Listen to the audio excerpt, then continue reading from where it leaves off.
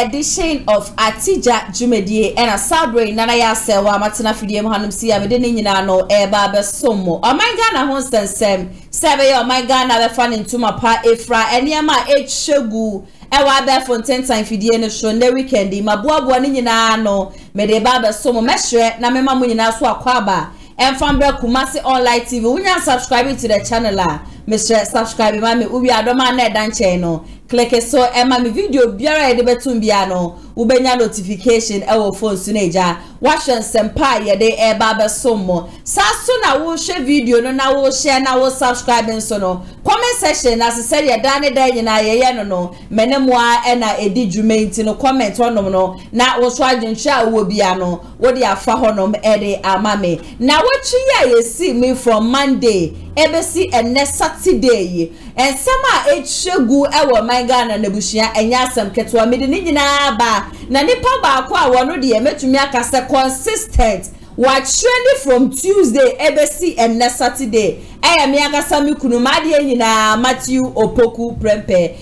bia amanyokuo no ni se wo mo running mate ye nim sanka yeyi na wie sa menteme ho ase ne choka na ekoso ewa Shante region ye expect sanka bibia no ebetimi akwa din na de wo ma hwenim se breaking the 8 na eye wo mani hwade hu no etumi abem nanso unfortunately ene aba bia hyase rise up every Matthew Opoku Prempe ne sema eda yeyi natural santefo se we de mo amudie mu we de mo ankasa mo de hye ene yede na bante mo hwa ho na mo fanto aba enfama MPB amanyokuo no se de be ya asempuntu dwuma se ya kwan se ye shuku se ne ade nyina no asantefo mo su mo betumi enya hwo mfahwo nanso unfortunately ono ankasa nenum kasa me matana fidie ma aka chemo mate ase se matoketesi for boys and girls amana wakan last page no MPP amanyoku amana enya abotra nkan yenwie ene se wo mu page ane di ne beju Jubilee House inti di obegina mu kan ye na me amade no lawyer fans of Atija mesremo mo fa mi kunu bone enche sabe ya mena mo kase ono akasa so aba bonte aba be patcho o si o wono no won me ngu kwa me nkroma ni ma ase on to men disrespect Kwame Nkrumah nembom asem na wo chire mu se fitibra Kwame Nkrumah be geni independence dem o man Ghana no en mampani biara maya wo bo ejuma esen na nado danko ekufuado ba Ghana for your problem ye baby kakra bi sa se ye mo Kwame Nkrumah no se ye mo Kwame Nkrumah no na jasa wono Matthew Opoku Prempe enye ono ne Kwame Nkrumah no ye Ghana for na yaka no ye mbom ye Kwame Nkrumah. But I'm going to stand on this platform once again and tell all Ghanaians say mesremo monfa ne bone enfanche no and me pano members aba be ka me say wo fidiem hanum say no ebia ye wo ma dwen say wo mo betutu bi e de amane ne ye papa nu ti na medi kai apacho say de be ya ne bia wo mutum na me ma wo mo akwenda say wo mo nkasa wo mo be hu say oh nana we de wa pacho e de ama wo kunu nti no ye kwane boko e de amamo me number is 0557036109 uwo video uwo pictures uwo audios bibi ekoso o mpote mu bia so akoto akwanhia so bibi news bia pese o de send bibi ano wo betimi e de asende me e wo WhatsApp uton product bi so yembo hu de room farm we di jijumedi ho obaso ya senso dia 0550623377 and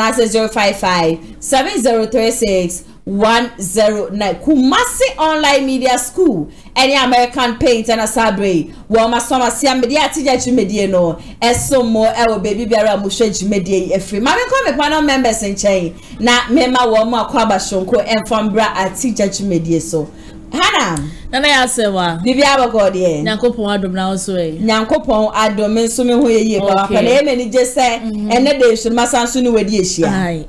eja o man Ghana ho sensem ya ya bibe ka se enya o man Ghana ka menya sure se ga nim krofoforo se be kwa kopi so but enya be pie mu o Ghana ha se ne hwe de we economy na ekon nko ade ese etimi tina se na etimi bobo ho ma yetiefo ni ahwefo mu nim de ekoso Ghana no omu de ekoso my Ghana. Okay, ATP and I'm attending Canada and then my guests our fidiem hanum say so a Coco president. bibi aboko de ajena do no mpa abonchi nyame adoma yakoyi na pose o medi animu de na ja asante for de asada na ema mo se ese nyame adoma se de mu nyina mpa hana mpa abo hana se de mpa abo kan so mpa abo kan na ese nyame adoma na po nya babidu na po bo na po o abidu nyame ase da mu nyina amase ene mo amoma akwan so wo mbla nyina ai Ebusiame panel members na madan nedi ede achemo ene de obi besie ye gba be 2 hours ya gasa ye brani ya bo nso de egu ye bo na eja ya nche ya home wa my Ghana sembebre na ena echego me say from Tuesday wo mu yi na po wa trend sa ebesinne na ye be koye nsemu na ndan ye first topic a ye discuss no efa Dr. Mahamudu Bawumia ho Dr. Mahamudu Bawumia de asembia babonti na the problem ba akopa ne say Osi Mahama oma kwan Mahama embra na wono Bawumia sombra na enkrofu mienu wa mo fa hyehyɛ so we de ne policy ba wo se meme ba we na me ba be ye no wa kyerɛkyerɛ mu na ne Mahama so abone de so about 24-hour economy no so 24-hour economy no ono so akyerɛkyerɛ ni die mu but okan ye no enkrofo bebira wo mo wa bonten ese wo mo ne nye adwen ATP ma me di kan bra wo honom ba o mi aso ohia debate with Mahama. Okay, Nana ya say what thing say no other yet na assemis. Nana ya say wa on starting say 2012 and na say 2012 John Mahama ne ko 4 year bi na interested power my Ghana mo say ma yet say and sem na Nanado and John Mahama ya yet sem na mo de ba bontin no asintin no me hu ni say Dr. Bawumia Babontin so person one John Mahama ye debate is good idea. Say there be an 24-hour economy now one can obu akwa no sheda anti ase ye papa. E betima bo my Ghana ma my Ghana nipa bebre na atena se ye. Ene sa ni kukobo ne na ha ne nyina na ya se wa kukobo ba akoni ama kukobo ba akoni so no yetima ati ase ye ni ehu ha wa ye bekwa akoto oba ne se ye beto ma na se ye ntime ntoma no. Ye so Dr. Bawumia so say de get no bia na different policy bi so wo ho no ma opese oja oni ni DCN ni ahwede ni die mu odu ya na ya asase ya so enso ni ya so ansa na ehun so mu mienu ni na nya adom betima bo my Ghana etisi e hwe debate na me hu ni sana na ya se betima bo aye ama ya tinye ma bebre na ase every MPP NDC tino John Mahama ye besro so beti ase ama ye na nkeja na ne ase wa komode ya hyehyɛ so pa ye e de amagos me na na bi we kurase asa 24-hour economy no won ti ase aha na de geta no wa kan won hyɛ dan ti ase papa e bi so na good policy bi won ma wo de ase but won yan kan ye wo betima fa sa opportunity cause that time Ghana for bia na so an wo ye dey wo tie wo nti no me hu ni say good idea e betima boa ye ya okay Koko president baba ma me bi sa won so submission e wo hoen yada chiefo ase eda afefo so ase enko nyina ni say say the maso Kumasi online mu no yada o mase ya mi hira mo pa na ye hwe ni mu say omo hwe dwumadie no omo hye ma afoforo na omo nya bi yen den enhwe afin so ye be say omo say ma omo e ma ne na kwa obo page no mba bi omo obi ani mu Facebook omo fan to no obi an so nya bi yen den enhwe yada o mase pa na on me kese we kra no nke hu hia kra se vice president Bawumia kra be request senka ye debate mu na so okay we ye aye for kumu amewa se wo mo ha na se first Kwame Nkrumah University ko mo meti kwa fra uminu so wo mra no bi amfa policy metudwa ana se legon we legon fo moduma legon mo ye lecture ma fra uminu we de we be lecture we so be lecture na ehu obi a de o kire so what I say mo penso metima school so metima kam ho bum na ma free for debate now we gina we so be catch now because they say here's the case here Bawumia ba ye obegina oka enko kedekete ani nkukobu ana also friends say also ka 24-hour economy 24-hour economy no say the Bawumia kan say ye no kure say ye no kure so ba nan ko abichirim ni ehun say nyanko kon kedekete na mo me ka na mo ade weni na ye ka ho amere me ka ho asem eti e was debate bi kwa so ko bi kwa na e fere ye no kwa na se ko fere e debate say sa amampani mienu no mo mienu ba be zuru for the first time obi ono take kudwa so mum e ko say ye debate ya see that. Your face. The boys in the moment. Me just yo. It's all called Russia. Monte. It's all called Lanchi. The book review on. It's Canadian coming in. Who say we a done deal. Called on what Babel was on one question for Sebra. Now these days, someone study here. These days, but we will Casapa. Yeah. Well, who Casapa? So what we now Coco ye the building Koshiapa no we we go in Masi. It's me be very we say nka media nka be person nka friend say Mahama pe Mahama be jetu na nka woni na dey ahia na debate ni be baso na ya hwe how we be ko say yam go kedikiti o say 24 hour ko say degeta o say ya di ni nyina na ehu because say ya say nkofo otum tokuru edikati so ba be ya de kra wan nkofo ate ade na say eti nkofo omna no mechirim no so me Canada na obi ati ayefo ho no ma enye omompani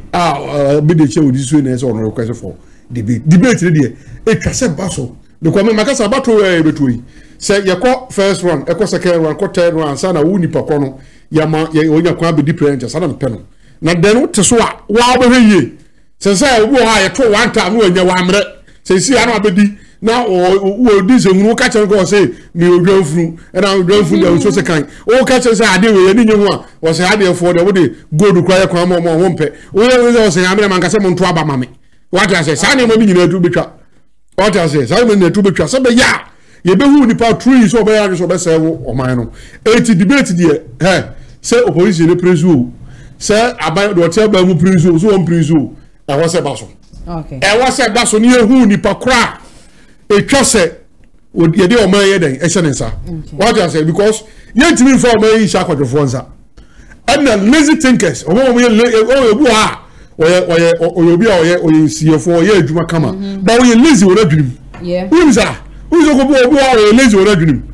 when you dey all right we do trade we can carry bibia but we lazy e we adwunim yet me for man kakaka we e say sadi ba ko nsa okay because you say amamu na e say e be cost no from 24 2025 e ko no amamu e be cost no ye pe mo be create adwuma okay and when they bet me create adwuma man krofo ye bia den aye hwem nante ne maba wo etifie o mu ni adwuma ye ana man krofo kwa nam desert so e ko Libya e ko Italy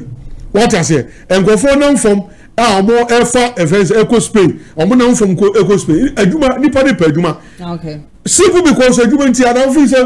boys ya ene branche ya o mu nyina free asem mo e ko ebi ko land ebi ko US ni nti adwuma nti what I say e adwuma nti eti adwuma nti say bisa bato ye betu 2025 e adwuma eti ye say ye hwiye na ye riko say ni me bi e sefata bi ekira ye de o man ko show obi a ono ntimi lazy thinker bi a wontimi fa adwuma ma na ye de no e say di obi a say ni obetimi employ na wontimi di adwuma de aba ama boys ne me say wo mo table chire no say bi o se ko nya adwuma bi papa bi eye wo Ghana ha e ka wo fi say ko wa kwatra abojo da bi what I say enti adwuma bi ni wontia any problem nti this time round ye po bi a obetimi create adwuma yes o baba yes kasa sa keke what I say for proof go we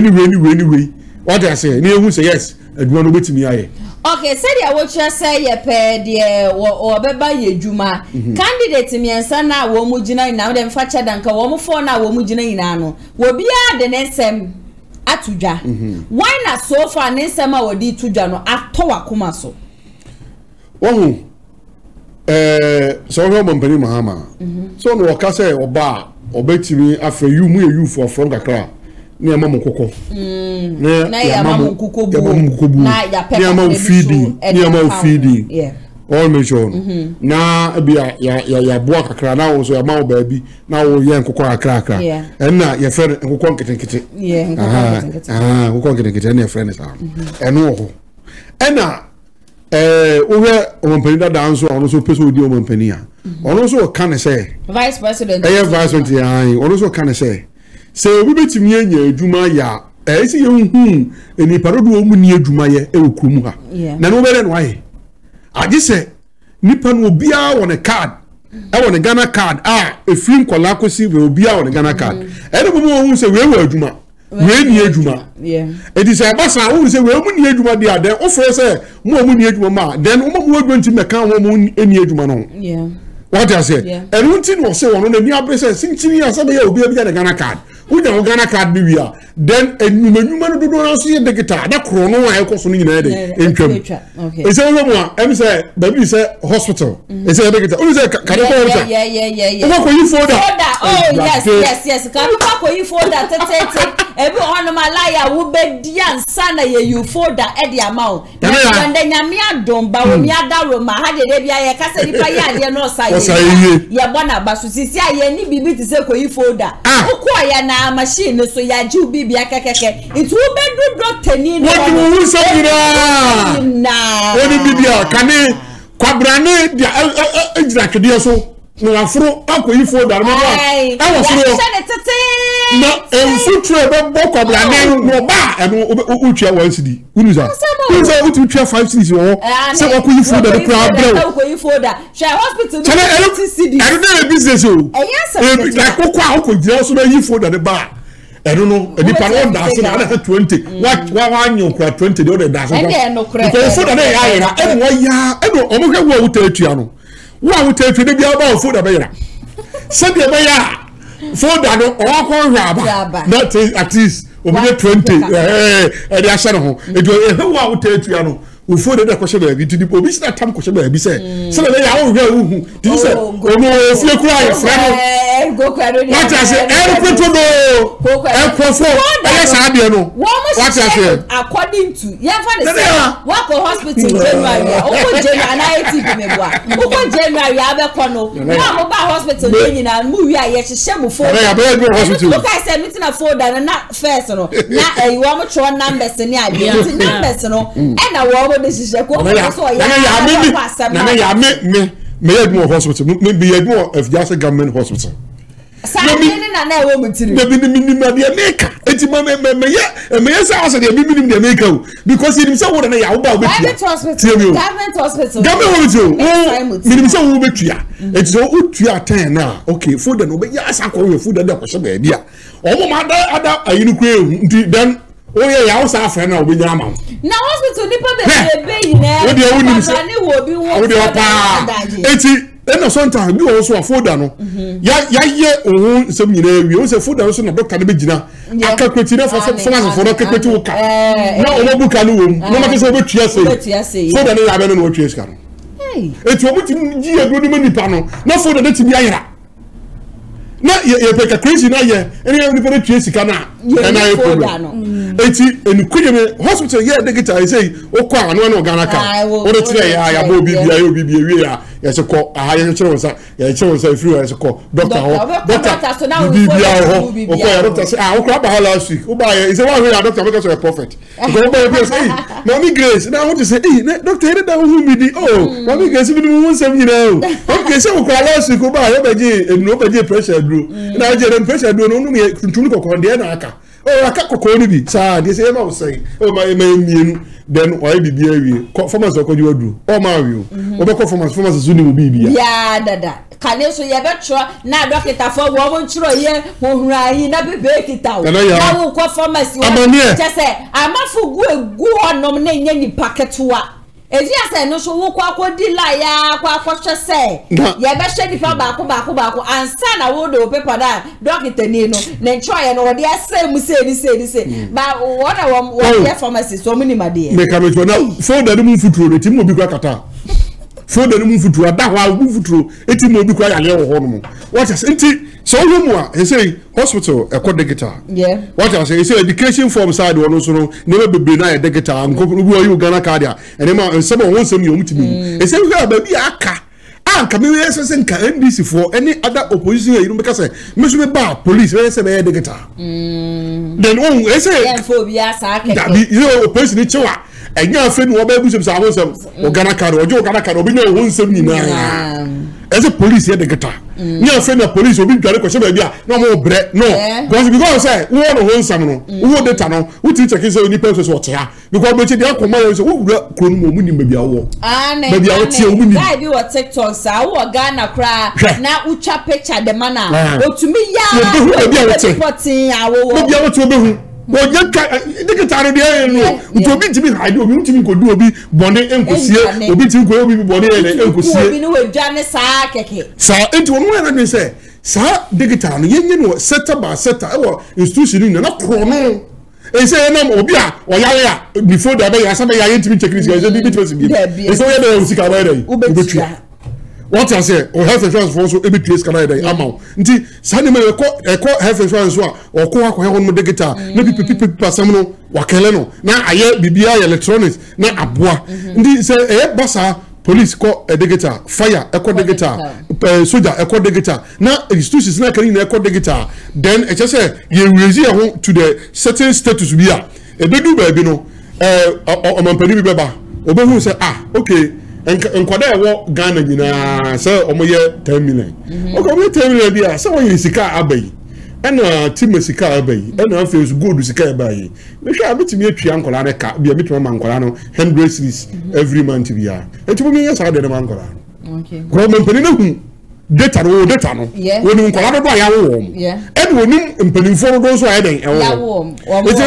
Na ya me sit down wo beti say umampeni bia bo so betwa nkola aka no eda no ba na yi okay me na me ka kire wo de mo fa ma e man ka ho nkola nkoa na da no na ya akoya betimi ayira wo ba ma o ba ne me ma da betina dabi na wo do ba ko ma ba mi so no ntina dabi eti wo ne ye heading to no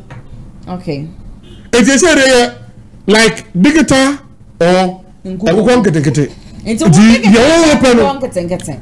nketekete no enkenya ba na so be ya wo se be ka no kokoro susu wa we ya no mo tuko bokina ande bokina no ase bokina ni nyemfi ya gana Africa map egusu ho no o ye kokoro no we ya na tu o mu tu so obenya asem okay wo so mo tu no mo ko bokina eno ko ani mi problem say da kenye problem say ja o ye wo kokoro na o ye abobu akama kenye problem but hwe bia omumienu no obia project na eyo eden wode yeko say no o kan bibi da oba ha wo say ebedu ba bi ye Ghana card utu kwan wo hia passport wo de Ghana card be kire American embassy o be say besere ko Ghana ni what I say because oba ma dey say e say no so mu wie na ye etumamfori ye Ghana card ni wie na obia o mbo pese obia ye wia wa ye ho krum e be say so ko Ghana card ni bi ko ye ni emfa wo kro free so e country flag eden ento so enti ye ni so ye Ghana ni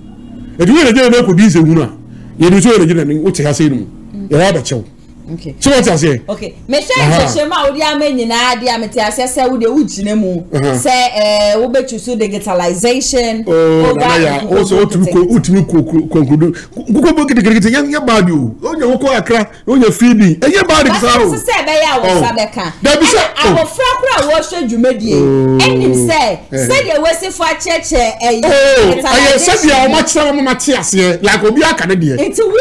e to ma say sisi ano ye ka emu ba ko wan na obeyi emu ba ko de enu de ye na ya de nya ne say ya mammanfo ogu ade no me beto aba no ma ko aba no ntu bia na me dwene ho me se me shada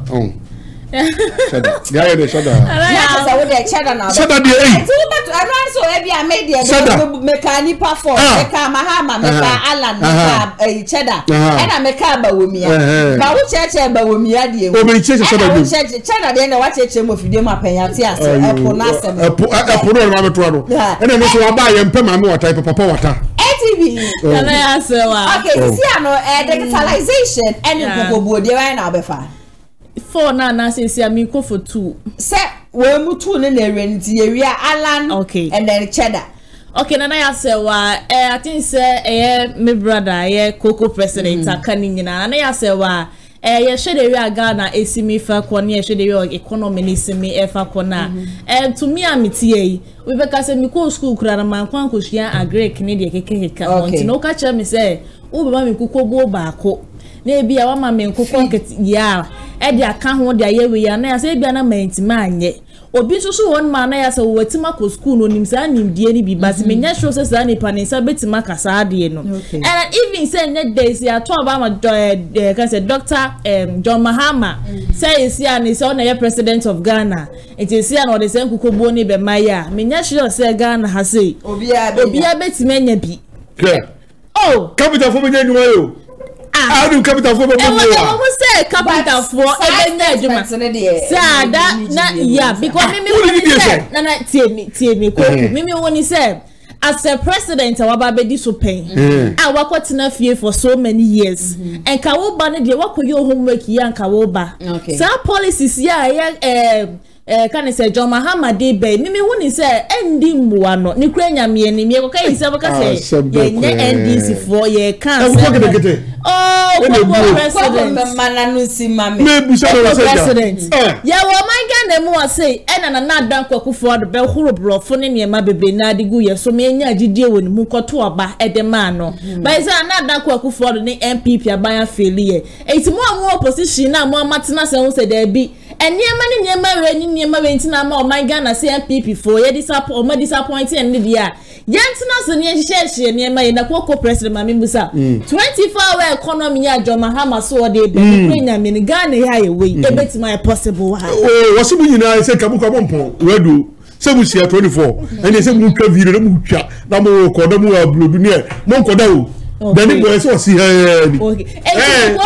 so say the real system is simitia wo man Ghana mo ase ye wo kan obeka che say sa na dan kwakufu adoba free senior school free senior but obeye ba me bisa say yan for 24-hour economy ni free senior school e fanto wonom ni yan hwe sa 24-hour economy ebetima ye adwuma wo man Ghana mo ase cause man Ghana mo ase na ya say we system na nyo sure in cry security system cry nye and na wodi ma na mayanchi obi onya de 10 series ni 20 series ma na wajana ma ne ko enti afi ko na de san kro no sane niema bebenya be ko so my Ghana mu ase enti mimi woni se ndi sama ni ko no aso mo ko tena afie no ase kwadwesem na aguso wo mani so mo nyoma de so mo pe president e do my Ghana mu ase I think a policy na mo de ba na so mo ni say yes mo the policy e say tough man na asase about 24-hour economy ni nkoko okay, but Mahama time in office nyama bebre wo hono ma John Dramani Mahama ye ebi any doom so a eba ye wo bo na homode e hwe se obeputu a stop. One is the Ameri plant and at the Tosumieno so or the emergency plant and so day eba ebi bia wan yoko ne ba ye no eno mu kopeja ye eno mu de see Asante region eno mu painting the for aside that no yakwa water and sanitation John Dramani Mahama oye boho ankasa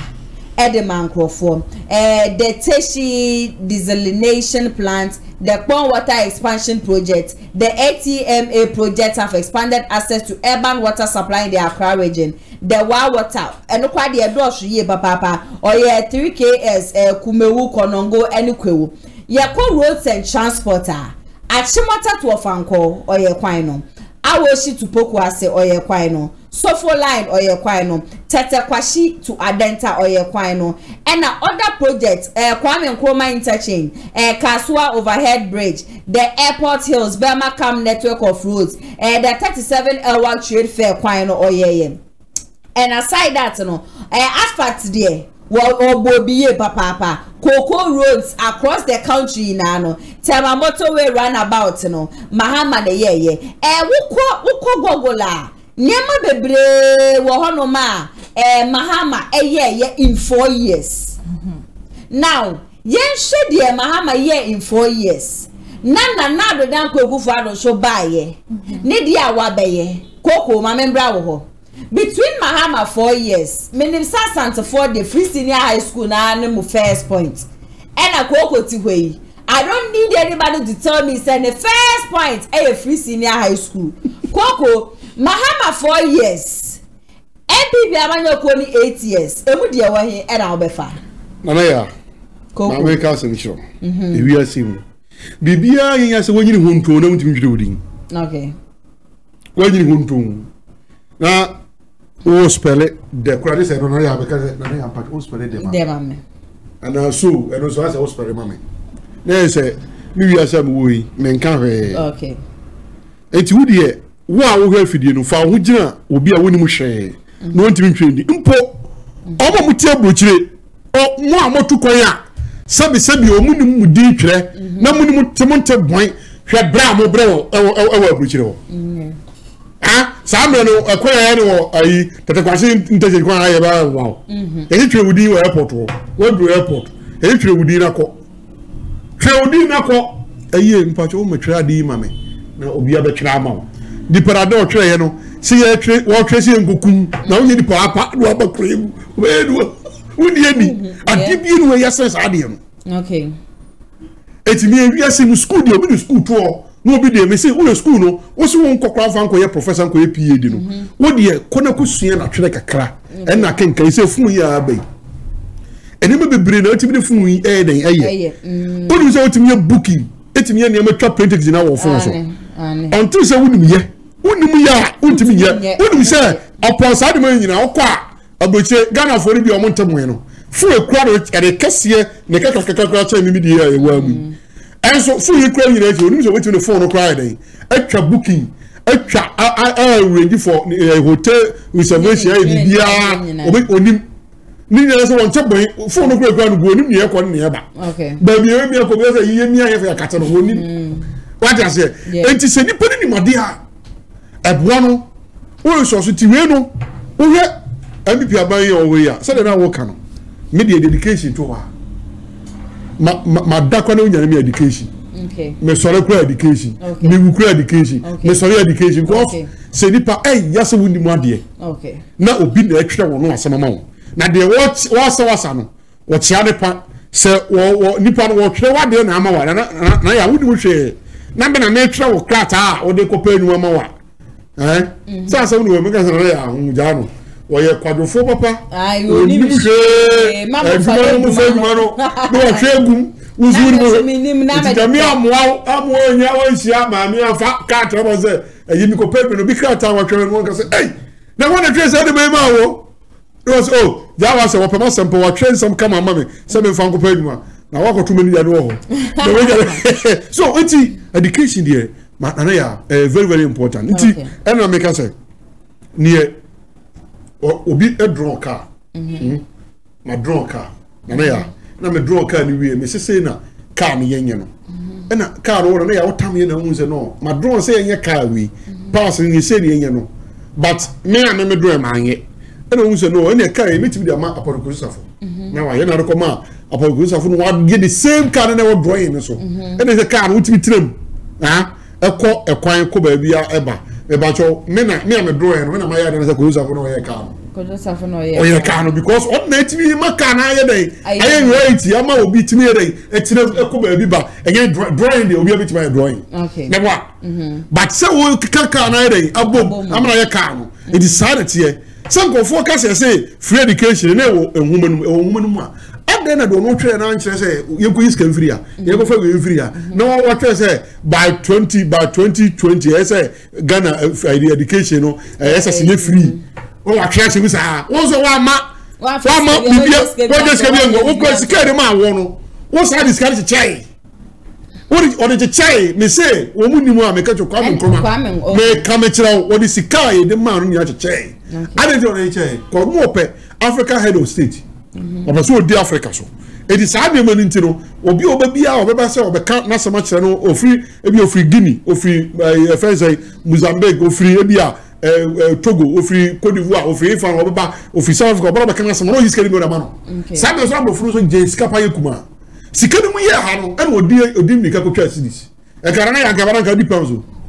kese ka wo yi pounds na wo yi pounds o se nka wo fi se nka awo wo nyina me e be tire ko ma me ye do man ka wo yi sika na ye den e wo soro wo yi ka kra bi ko de ko okuro mu a sikara ye kese e ni nyina fi se enema ko me kuma ye enema bi wo ye ka so wa anya ade bi wo ya ade ba enema ni bi wo no manam de no wo pese wo ye ntino wo fa ye sika de che mankofo ma hia e be ka Ghana so what I say eti de me can say free education here se we mo ba o timi ya ma education no etimi peja no utimi twene ni mu a ye monchan nyame adom me say omo tukwan omo enim boy omo nim ze de me ka ye rekore say omo tukwan wo abotire no uni say first bo January na e be bio school na omo nya dudu wo fon omo mo abotire no wo dum ne fo onu say wa hwe ya efiefo be fefe na wo fa ase no na wo sare aka wo fa ase no ko SS na me ni sika wo mo me si we so afa wo fa you say pressure pa ndo we ndo aka be you know mo be school no odu no phone wo fa wunya no fast connect wo fa kwa wunya no wo say ai na ma me true free we wo do ntino me phone no me ye de oboa wo do say pressure be fi wan dey abanti so what I say enti ese o mo bu chijina bi won na say se do musumu se fa du o mo for me o fa se na me ba no na ho ni nyina mu ado MPC no kwete parliament wo no say constituency chairman for the school fees sem ha o mo wo no enya asenketo enti wa ukru na po ba ye obaye and I boy when I do ye na boy. Me school there, me school every day. Okay, I say we choose MPP over NDC. For MPP for NDC for education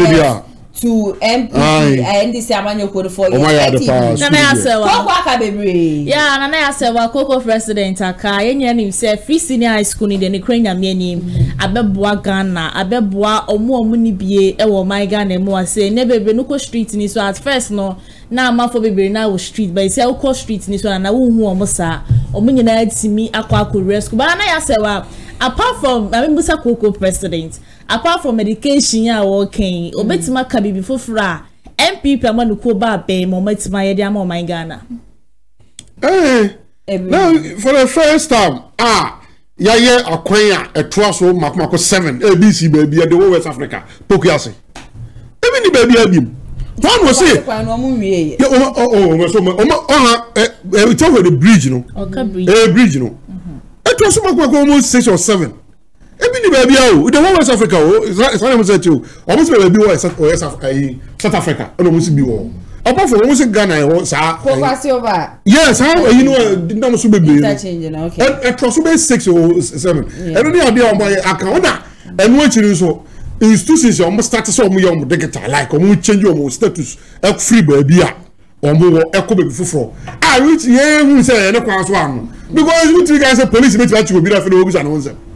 America dey show America from the one ba ko mu nyo ni na okay we jo card and I say we got jo this bogu no on da oba woni mu dani na woni bibia enti eno no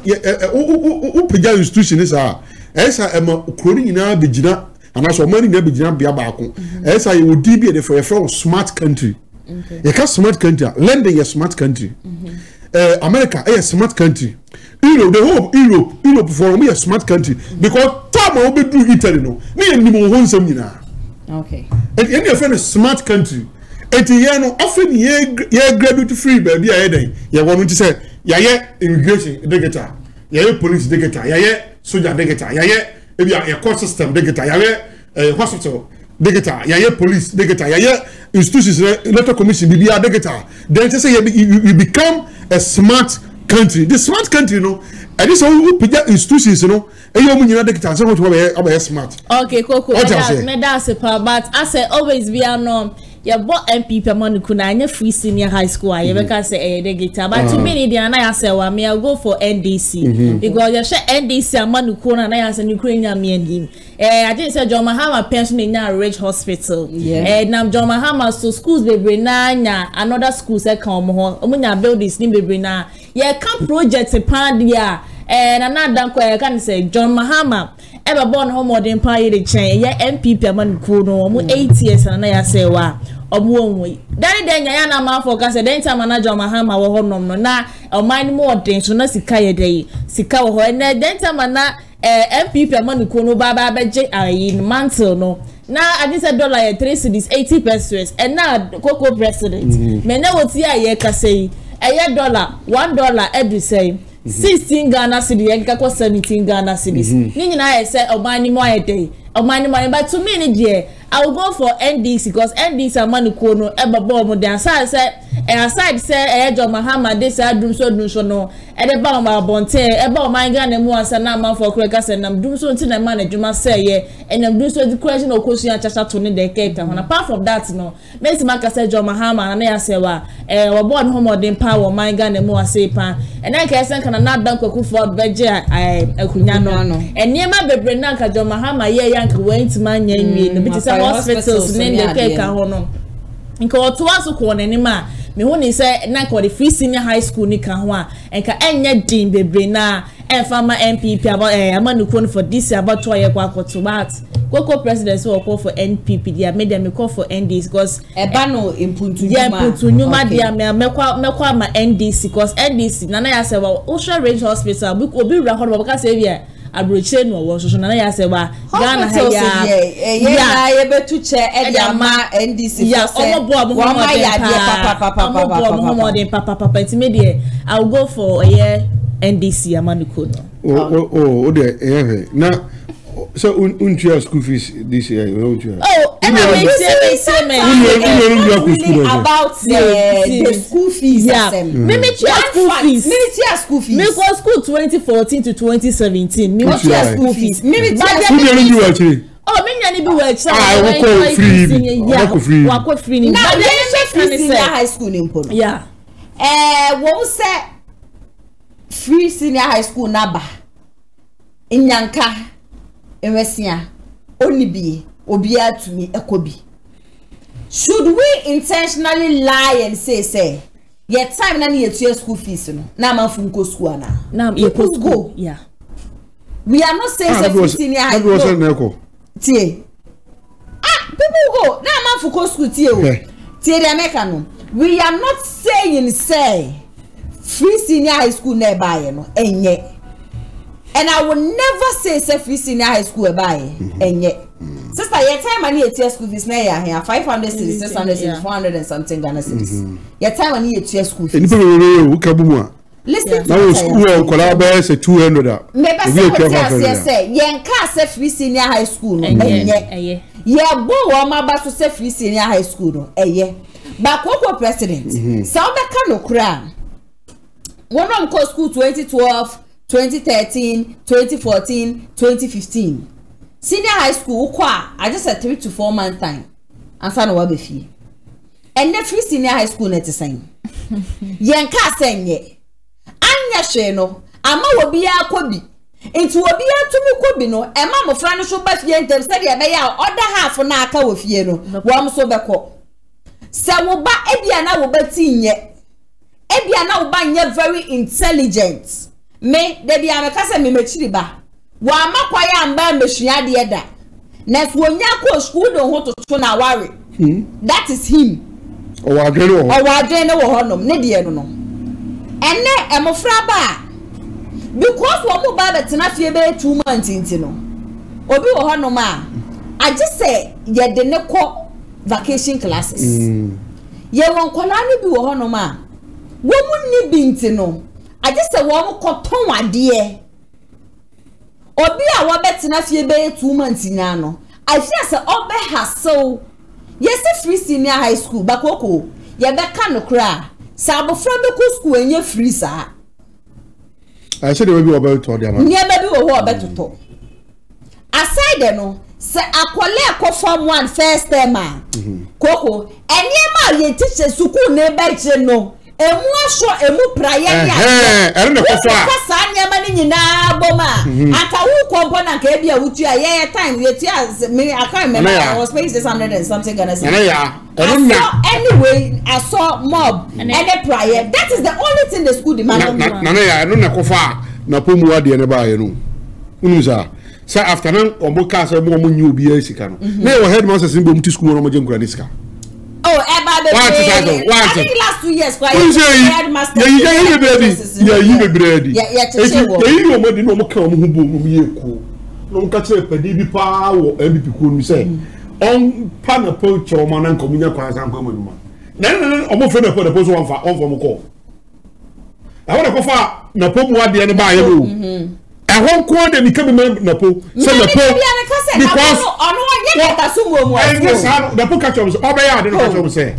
South years it is not Abana. No wouldn't him. No wouldn't him. Now but GM was South years no was a manager. It was Cassandra headmaster from the say and Colani Yamuama and a Monana on the school. Men you know Columbia and Unisika. E don beti as a Peace FM na da ho e na akora bi se ekọ omo se ya first car manti na maame ambe wo fo no so du ho say an omo se ade me free ekọ ya omo se interest ka bi for no na ho amono no e na e ho sa be data ko mi se kan efre osinapo ene o we de o wanya be score o nsem nie e no mu follow ya mpa mo ko ya o be si table je nkofu ska ho ene so no e na ho amono no aside the omo je no koko the things the school demands. Me you who me you di. O so mo nya kware hwe. I don't know makwano o ka o de fales na man ti o o ka say ko disc free eni pa no. It is not I'm not talking about sika wo moji o. O say mani pa ko to na ade. Eye sika wo moji but eniema na suku ne je no suku ne pe kwa me hwe eje mo fra be 1000 na emo fra 1000 na employee wo mi nyina no wo ka kire obi a se won fa mobe on fa show on fa catalas on fa we fa mbra na the following year kola 1000 ba aye bia me sire bi se o enti form one na kola ne ba ye no enipa 1000 e ba ye a moje mobe ni ade nyina no enti no afene so ya no ni nyina asana na ya se wa o se maka show se do di machi ati se this year oba be bi woni mi say anytime obi on be ma kwanya ba fie bi ati se wo kwa wo de parazon ana se liquid soap ana omo to de bi cry ho anu afre se ye se omo tobo bob light it no bi etwe ska na me say say free senior ready abo no wo na wa tobo na ko school no odru wo no ma ne house mistress agi sika ni free ni botu ensiwe no enu tire yin gofo edi no ana ya se we free senior na se ne free senior omuntu omufo ye be yom nyina adi omu nyina omu edi end of the day no moreover omu so be ka cho say aban no omu kura dia complain say aban ne di wo ka aban ni ntua it the social media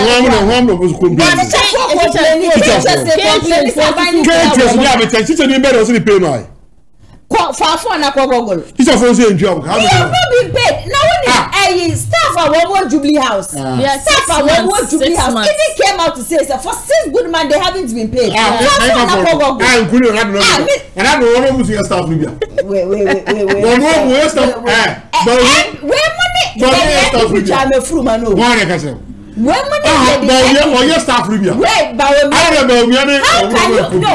This is where my whole problem is.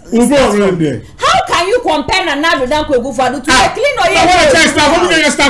or Coco president? MPP for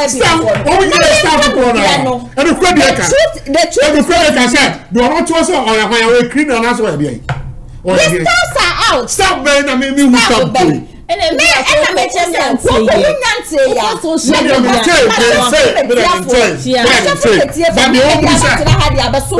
staff from China now do this.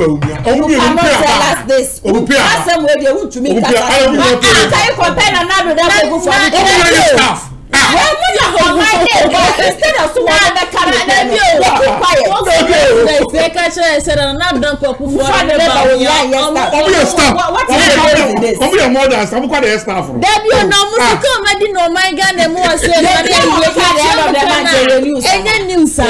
but nipo na wa for na juma se wa ba ye juma wo ho no mama ade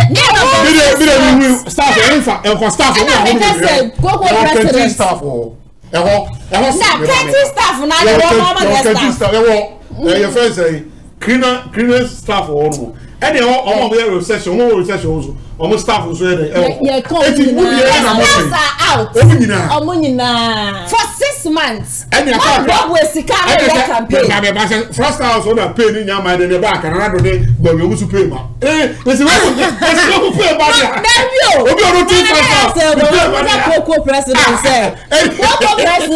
are president of Ghana let's say we pay ma wo no because it can't be. Ghana for say at the end of the month in Parliament House, Speaker of Parliament. You cannot tell us the suspension at the end of the month. No institution. So institution is a the Francis Bia, Mansha government hospital. Say Mansha government hospital. Sebastian Chia, from head to the first cleaner. You will be a new tree. It is a bit more fast house. If you do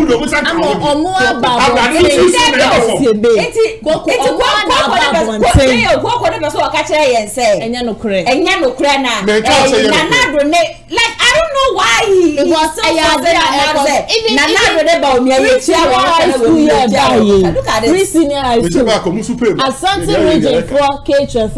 so demonstration because for the past 3 months or 4 months in the mind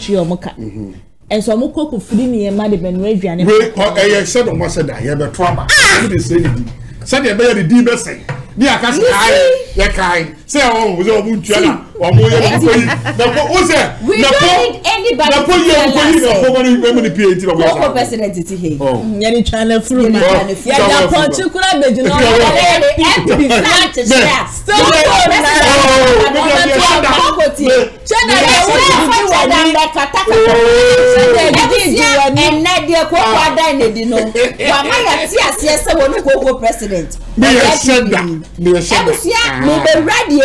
na ya shade koko yanko me next story every day amanyoko no nyame adom mo ma unveil Matthew Opoko Pepe come everything was a success for table bra ai obejina hono mo kan sembi I say mo Kwame Nkrumah no aban bie no hono ma wa bo adwuma sen na na dan kwekufu a okay ebusia sebate nana ya se me ba nana ya se wa tie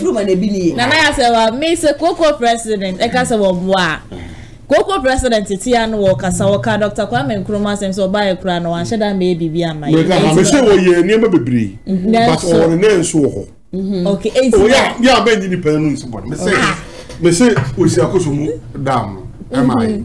o we o free o say state house so be only to see here or your motorway me boa and o ye ne be aside that so we president na o sika na Kwame Nkrumah because that time na brofo ne korom diskali ne jam ito na ma ho kire ba Ghana like I said no Kwame Nkrumah me bon so because ono and na me this e ka yi this Nkrumah e ka na ya ka ba no me this ka say na dia e ka bo se ke 20 pound 100 pound e ko ni aje Nessa na ya se ko kwa mati asesa ho kire do e fi Dr. Kwame Nkrumah penso na why are the power ko gudu adeno Kwame Nkrumah so the man say ho da wo chenyi yesi ni na me nya comment section na hwe da wo chenyi yesi ni na no problem dan na ne ho chenyi what you say na ya wo timi kesi me bre kran ka ho nyina Kwame Nkrumah ona ama ko skan ko ti sei kesi ka me bre ho no ma why kesi ko ho to kesi kwa chen sei yesi ka why kitwe what it's na ya say me say Kwame Nkrumah what I sadly na what you dey pounds that's no what the freedom what's that called republic that can yourself that called the republic justice who dey work the freedom what's that justice what's that the republic nesse you say the fa who dey kura boni ni uni be ye you say so ya sakota IMF asa ko say boni better office check the ye no problem here then I'm sorry say be ji go decide the call me so pam no ye dey wo ko the freedom dey make how say what the freedom ko pam broni so wo dey obetira you are black man is capable managing his own affairs yes I don't can I was saying no so I said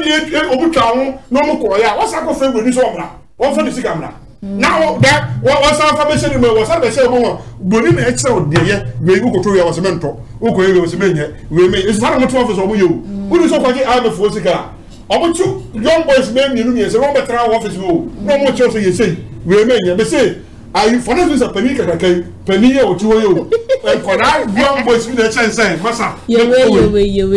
talk we men talk and ko ya ba o kan ni politie e de Kwame Nkrumah na hayi nesse na ya chawa asam na bokai no for us o say na podi we atem o yo bi sa abo na what you say na podi o bia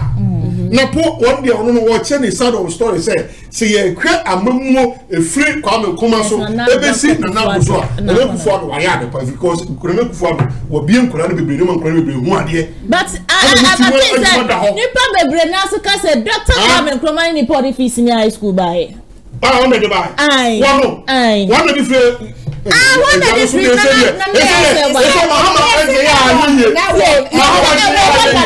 what's the one kura o kai me na me che na e free say no one free education kakra ho no na e north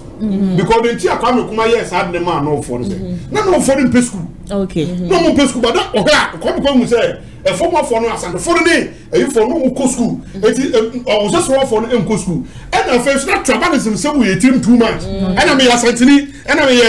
buruni and na me tedi no and the board no ye mo bi anko the board wo nti what the race had the buy you say wo a year wo no for but I don't dear my man plus Saturday no call yes say oh first wa wa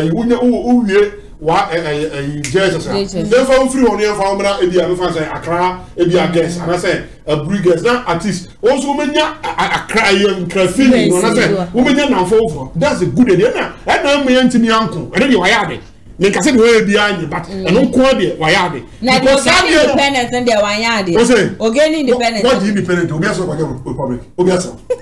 what ko jiro program about free no no aso dem free akọ ye say we ase na do mo ne mahama mo so akọ sa mo do ma begu say o me me dey sika man e no mo ne ko ye den aso me ka o ma ne ko ye den because ni panu ni so te ha like obi di ni pounds na ko ye budget obi bi ama wo o so ko wo for no o so ko di wo for no e say omo have independent yeah could work for half independent could work for your budget ya French phone chiamu say na woni na ko di wo a oto na wo disika bi na nyinze hunu ka na ga abofo aka wo mi ko nam na dada abofo wa e ke se bara pa ko nam wo se se bara pa ko nam wo no e ko dem but abofo ni enti no obi enti mi enti ka bo fa di na abofo wo ha me shamra di ama certificate ya sa brochi na me say wonim na wo di certificate for sika wo me di wo ba de so biem e na face wo masa panicho and na abu South Africa ko sa bofro o mo ntwa ma woni o mo ngoye adwa na nko disca no ati ase ba ha de niegu eno ane say nipa ni nya ba sika no afa mo gasi mu nua no ma do watena prem no ko Dubai o ko je ko ye shopping amano ye sika no de ye sa nko asamo dan say ye e na ka bofro ha say ni mo broni be ne beti ase o ni nua no fa asamo ha no o be de se ko disca no okay now ATP member wo bi but ma me bi sa koko we mi wi an ma koko na do dan ko Ekufuado eni kufuo wo mu mienu no wan na ebo adwuma pa o mienu de mi ha kufu ana do Ekufuado Koko president Ekufuado badu Ekufuado wo ka che be say Ekufuado abo adwuma si kufuo o timi free education na ena se ho Koko president on the points ni say free senior high school na abongofo MPP etimama free senior high school na say free senior school ADC first class of na paper progressive free I mean say mo get time dey remo kawase na ya say wa Koko the free senior high school any ko ya go bobo na say we DJ bajo ma ha manya free senior school na say etwemo yes say ko ye dadam wo yes say ko ye dadam obeba na ya say wa ma I say Koko president akasa bebre efa na pon say but mama brother ntia say nipa wo ji independent de ma haye any a statement de we na wa wukru na posi mi kafa no na sa mo kwa me nkroma no no ka say bi tie na ya say wa ye hwe jeje wo de edu Dr. Kwame Nkrumah kura afro no ene dey so bi say dey pa na jeje be ye ro my Ghana mo be say he jeje no on pen kwase asema ka se on my Ghana mu ase kofu obeje manso no na ya say ba ne kura nyame anim kofu obego adwuma power ase Koko president na wo ka say wo why na national health ba me say mbusa Koko say why na national health ba no ba e dey no mo why na competition Ghana man for na ya say wa me say mbusa Koko president say bra na da kofu di aban so no o say na wan wo are me busa asem nanka obu competition ana competition free na wo kara me o say ayo na busa say me busa because devia na ka say e man peni dada kofu ma fo be wo no my Ghana mu ase na nye fedi awo na wo bi me ma wo bi that time ni awo mi ni awo afa ni awo debi ni awo de wo kofu ta wo yeah 2021 for yeah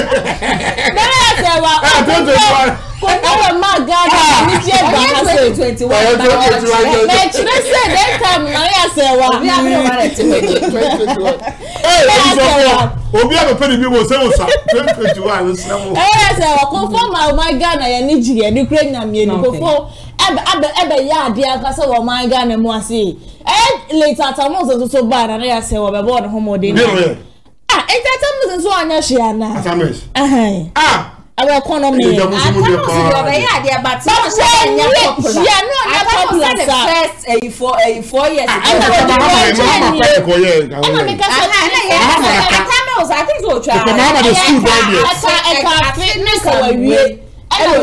But all the same no, na you ready no class almost or ya dey kakra nya say oye ni nyina wie. And ma John Mahama nya that opportunity no ebe to aso. E the baba na ye hwe san krofo nyina wo de ye fo ye nimbu ade kofo wa pon ho mo de e na da kofo do na pe. Na kofo time na se na sika wo man yimu.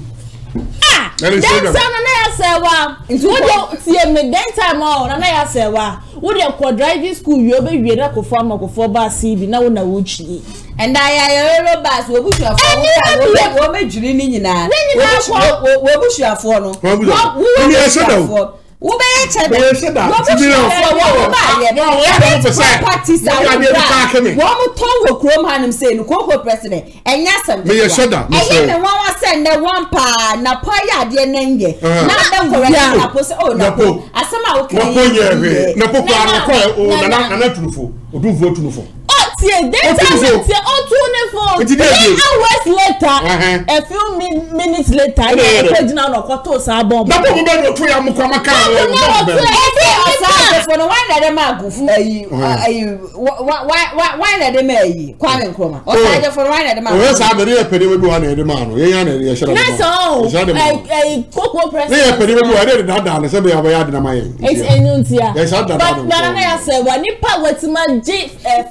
oh my God, the respect there. Say what the man no. No one respect. This is the freedom. Why are you freedom? But what the freedom? What justice? Your friends, the Republican can we? That's what the freedom and justice. What the freedom? We have freedom. Let me. I can no come to my na baba. Ya baba ya no. Give it to me. I can pounds. Can say can be found some gang. Can be pounds. Pounds 90 now. Because I say I can be a pounds. We don't move. Prako change kaya. CD. CD ni dollar you to come oko. Je dem bia dollar you bu CD. Don't pass kwa don't go. Oko e penny sa. Obi asem. Ye pen ye penny sa. Oko ji freedom. Mani so why? And I share the minimum there. Africa is capable of taking his own affairs and akwa je Republican almost akwa we. Obi sa ba how dem nyan kan. Anything na. Na we freedom na Republic dem tam ni na so je busu no fa ko.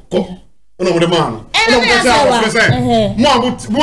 Mo fringa ma betra nyina mo to steps ni na mo yina momra. Eno hu yina obi a man Trump kudu mo mbai. Na ya say. No be du ye no. Ya won to ye da. Na ya say. Na ko we this case security this case church na ya say. TV. Eni so bie ma ka say Dr. Kwame Nkrumah wa ye bi. Na ne de be bia Dr. Kwame Nkrumah wo bi ya no be di koko ho ya opa sha ne. Is that my head? Oh. Oh, was on the corner in the avenue. And no petition, one to half, or be no food gallon, one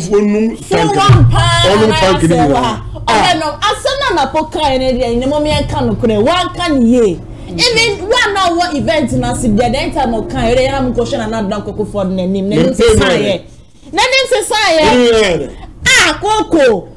Nana don't go name se sanos me be ya se me na me be yi kai mama me come next mama be so na po you think say was na po e pa for chawa na ATP okay nana ya se wa wo hwe ni statement na o be kie na na se mo be di so nyina no obi en no bo no homoden hye na dan kwakufo but ye kan so na dan kwakufo na ma o my God obi answer from kote nya rehemu ye wo ni se or the year ba be ko heaven or the year be ko Dubai heaven away heaven and so ya wo Dubai wo to ni se wo to ni se wo de heaven ye wo umpe we heaven ye wo ni na ye bre ye try na wo so go no say boy that boy kwa no ma friends say 200 Ghana say o ma fa na Ghana and 200 Ghana 500 no ma mo ye din till 500 ne kwa na enso bi ya na ma me ye dia ni na to 10 cedis ada wo kwa ya ka say wa tum 30 na ko go na say say ni ba Samuel na ya say wo o mind na don kwa kufu na show bo ma o mind mo ede no kwa no ho no ma ya ka enti me dey me won say asama yesterday dem ya do unya 100 $100 o ma ATP a o ti be time for home da bi na ya say wa nana what's your statement na po e kan ye enemete say na ye ka say o da na po na e be ye po na no wa wukuna na ya say ba papa na ya say wa enti na sama o kan na say wa book fu ani mintia no ba che say nipa na o nkura be je obe ma MPP e kura ko o nanim kura na ya say wo bu nanim ntia no kura so o pa na chew no ka say da no na form ye wan kan de nkruma na beta pre na no e ma ko kan sa asem to be srada one fan channel because asem na wo kan e ye wonne ND samon ko na mo wo kwan bi an ko akotwa sa wo e chapa bi abasa wo ya e ND samon ko na ko for de ko akofie ne so jeje kro wonya ne baby ko na kro be twa petition okay koko do you think say na po e pa kufuo chew we hu so akasa mboni bia it's a normal speech enipa bia nso de ade ma foforo ani gie asa ani gie na e woni mu no na ma okasa ebia obomu ni say ebia okasa atraso anaza bisa but info bia enu nti o ka de no o da bi ni kwa so o mo beni ko fo no bufu no woni ko fo ti me ni na ko me ni na ka atamesi beto aso ko ti me ni na ka atamesi me ni na ka mahama to aso mahama ko ti me usi school da o ti me ni na wi anka agufa ro be to aso what I say enti adon de o ti me ni na what I say na ye this era na oh we ye no ye ma amorofo form hu too much on ban ye good ye wo timma ye wo diamond ye wo bossa ye wo lithium ye wo diamond ye wo oil ye wo cocoa na ya so na be sa bi ntimi ntwa nkwara aka enye worry like ye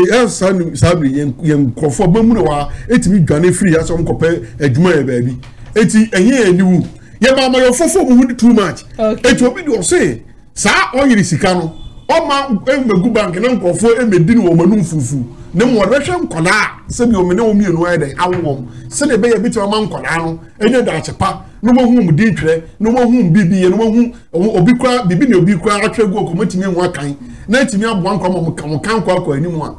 mo ko se wi ase ko IT wi ase ye ko digital opompe ho na ye ko eti se wo kwa wo fon na wutimi hu ne o de be ye dia then upa eso otokore what I say, esi uti kwa phone, uti nyuma de na uti mu ne we de wo ye wo phone so. What I say, enti time ho dey say ye ko. Enti say uti mi wo ye obi a woni ma kenkan ya. De na wo de na bitima ye. Uti mi ye hwe. Enti so obi aba no so di scan no emericate wo ma.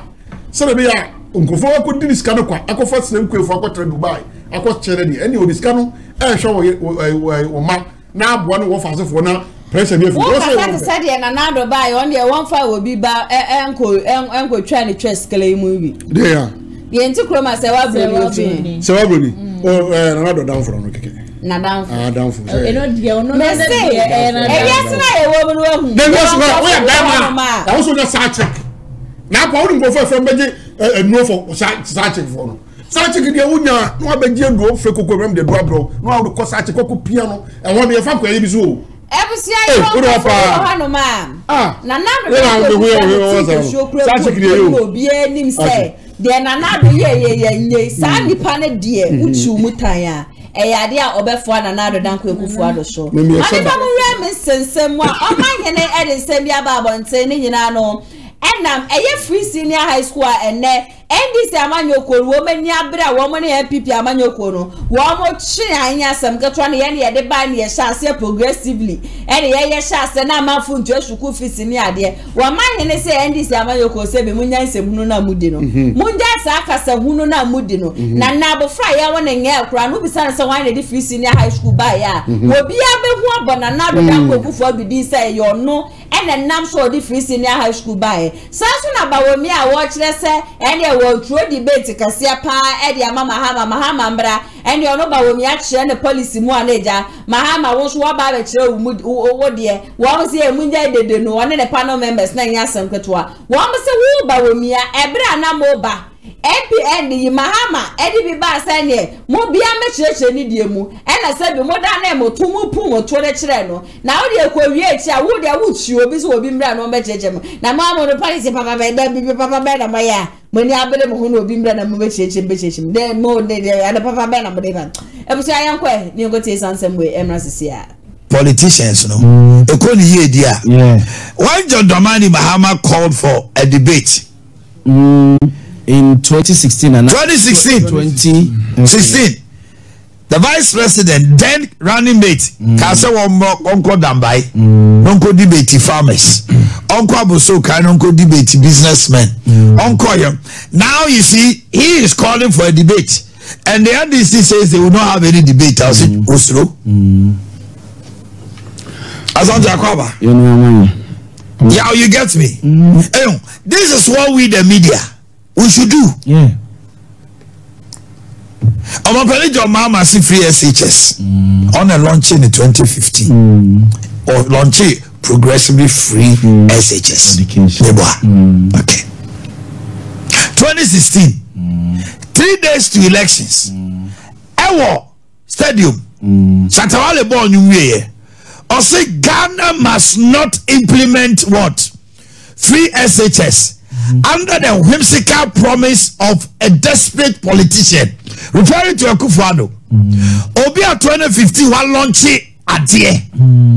I want now the buy. Who catch Ghana for say my enkoto abama obi on the free SHS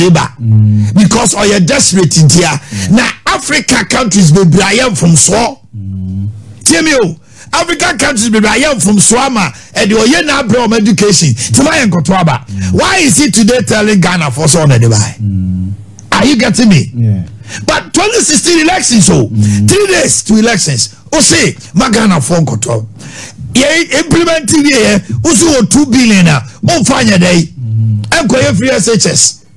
So now elections so in the entire free SHS now for Asabe issue no. Because Kalana Omoko 2017 bebre teachers is here. Bebre school bebre nurses bebre police until now no the benefits of free SHS no 2024 we and a bebre nya hu faso enu ti abato no omokoto no Kalana yabo ma wana we teacher ni no na jin be ye ni sei when a man be a teacher ni. Okay. Mami Joe. We got the akama. We will put the politicians into proof. One more say mo katata bro. Oh yes, oh yes. Dr. Mahmoud, why are you calling for a debate? Yes. When you told your mama say uncle you for uncle pay debate and then they open debate. Baby, uncle pandai for farmers because omo chire omo am for nya loans because interest rate was low. Only omo go debate na mo de money need debate. Afraid they also omra. You see? Yeah. Now your mama also free say and the guy ni be na bet me aka we are convincing. En fa it's no pay people froka because no Ghanaian today and America say we na the free SHS and it's all you catch you say KJT MP before the baby and headache obi ase your mama dey see KJT who to is sano ya kasa na mo ya magem kasa ya fa ya betadi okay ya na make dia so say who say Ghana ye fa hu dia ye gi ye dey free kwesi kokko nsam no ye say Ghana ye founder ene Kwame Nkrumah. That's right. But so we mu pa na kan history here eya Kwame Nkrumah nko na ye yewu ebi started free the UGCC and a grant mo omo fee say ye independence but enye CC ye ne kakra and omo ko for certain Kwame Nkrumah buy no fee say dey ade no ye be independence now ye be try ni CC a and odi enu kikiri and independence na buy the same thing applies to free SHS na man penny that John Dramani Mahama fee say yentime and starting to go boom because you need enough classrooms you need enough dormitories you need enough area teachers ombe kuta nkwala bebrebe we nyina enti ada ni wie ansana ye de sa free SHS na aba but the certain na do dan kwa Akufo-Addo a ono susukuta Nkrumah ade ni bi no free SHS now just as at that time and you pay independence no UGCC for say free independence in the foreseeable future no Kwame Nkrumah say no you be buy ne the same thing applies to Nana John Mama the mama co implement free SHS but no dey no ekoye for day students say yenchi omo fees no and for more no body house for no munchi amode and and another fee say at the end of on block. Yeah. Because sika wait the hand here and fan conquer. Tom Hammer fee said that the entryable, you see classrooms in Navia, you see dormitories in Navia, you get enough teachers for good school one year near Dinkolana Ako. It's a chababesi and comma ye day say yen some chefon so that time maybe a mampeni abedi a baumia eke kasanseni or reasons ebia or they catch your mama say so pe debate ya kopanda honum na anyone more enkofoka. The same thing applies to your mama. Not that time no catch yen say FSHS no at that moment no enye nemum me na anko ankotoba for a politician or desperate say ope to me. It's yes and therefore you better radio so you bet dia tem ya no ya okoto obama MPP said the wajini okoto obama NDC said what bodane sa ne no. These are the questions also bisa yen politics. Yes. Say mampeni abede eche baumi a wote eslimu a wokoto eslimu a ene wo se opedwo mama for debate no o reasons ne say e bia do mama e bia obeka che say ofi se be bia do ne debate ne be solve Ghana problems no do mama also so reasons ne say they are to Ghana for nim na Ghana for akwa ko take decision ye mum no a ye adwuma ne say ye be inform ne entertain educate your listeners ne viewers no ye mum aje ye betra omo ne ma omo atu aguo no ye kwa ko fade aba since so my smart omo ka Ghana phone fi o nti omo be show achi ama o kama me semjeni na chi se kore ko kama me why are we creating enemies for ourselves or the simple bia ato nsem no akotra wo so wa no ya we di atemu a wo to abama we ya we na obi so baby we should say akwana also person sabe bi no oni adwene na wo jo mama no tupe no omo nyina me ofa ne jo mama na wo ya ka wo ye easy me na nani akufu ado se ka me fra akufu ado ye mu ade sa rade akene se madware aba ye ma ye media na ye tan ye niwu ya niwu ya bo ama be se kamezi an kame menye abono nsia bi akuta ka abono nsia kam de yedai abono nsia kam de yedai ka no pe mbeti ye ya me ya abono nsia kam de yedai we should try and get this thing out. Let's be civil. I mean that's what I want to say. Come on. The insults are becoming too many. And it's not like Nipa Binum. You see, when we say you're a role model, our people look up to you. We want an exemplary lifestyle and character. Ghana yama niema social media tinema ye photo. People are insulting from all corners and we are clapping for them. And within 2 minutes, within 1 week, you can know about style social media and team. Now a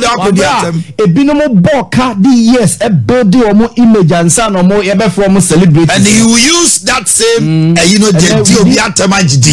a week. I don't tell about social media. You said it, I'm into you. Oh, did you say,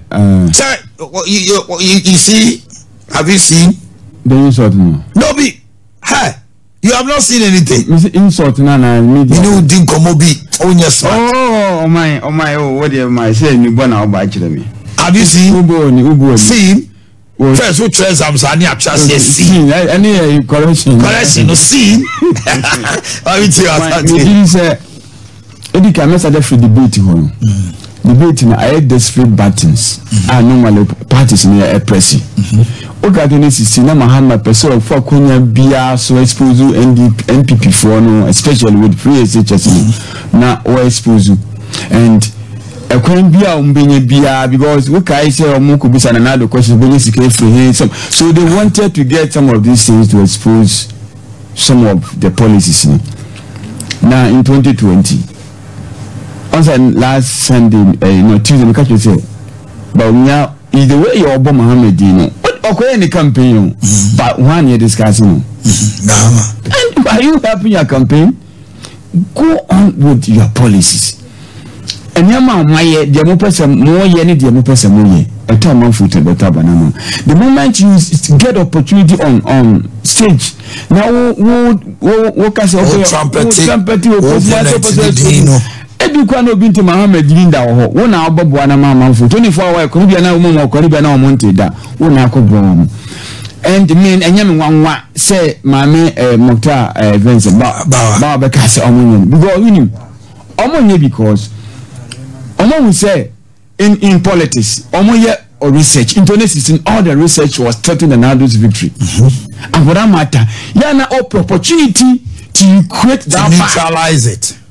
opportunity to equate it and only na unya because unya nipa no a enka wo be ma amafo hu se wono ye pe ana wonyo obia sa opportunity unya no ya na eya because the person is was na se wono and unya opportunity pa that minute unya be 2 minutes so born here obetimi awie on that platform then let's NDC amanyoko na de ba kwa asabe me pese me ma moti ase ne se monti ase se momo de enu na ye progressive moma ne pi progressive ono ma na munjai LPP amanyoko no na wo munji wo mudin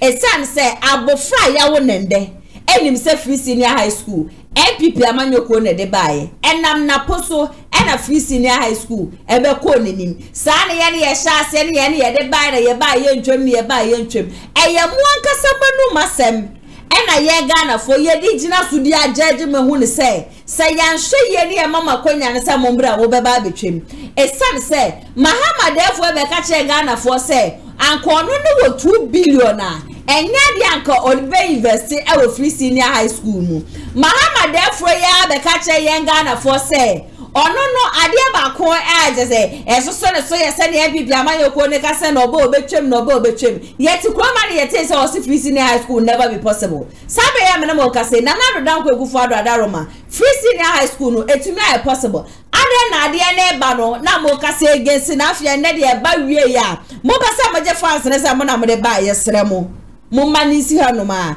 me wo se ofosu kwa chenso ani abre a wo kaka bibi ne ye progressive ne kozi sen ye bani Dubai market obi abeje bo fans e free munzem obi ne ma ba da ku Dubai market ho ye nja mo obi amba ma ba so se kejeti Dubai mo ana mo de buy na afia ba ne se na MPP de mo ba so you people go and sit down ye ba se ye beti free senior high school one sembium mo de dey progressive one am yes a progressive ma wo mo no mo nkope wo mo na wo mo nto aba mfa ma mo na mo nje MPP amanyoko no mo so nkope mo fra wo mo nyame adom wo tumi ko sukui na so wo meto aba na ma mo nto aba no FM wo mo ATP na ya say wa submission okay na ya say wa say that usimi kan face na say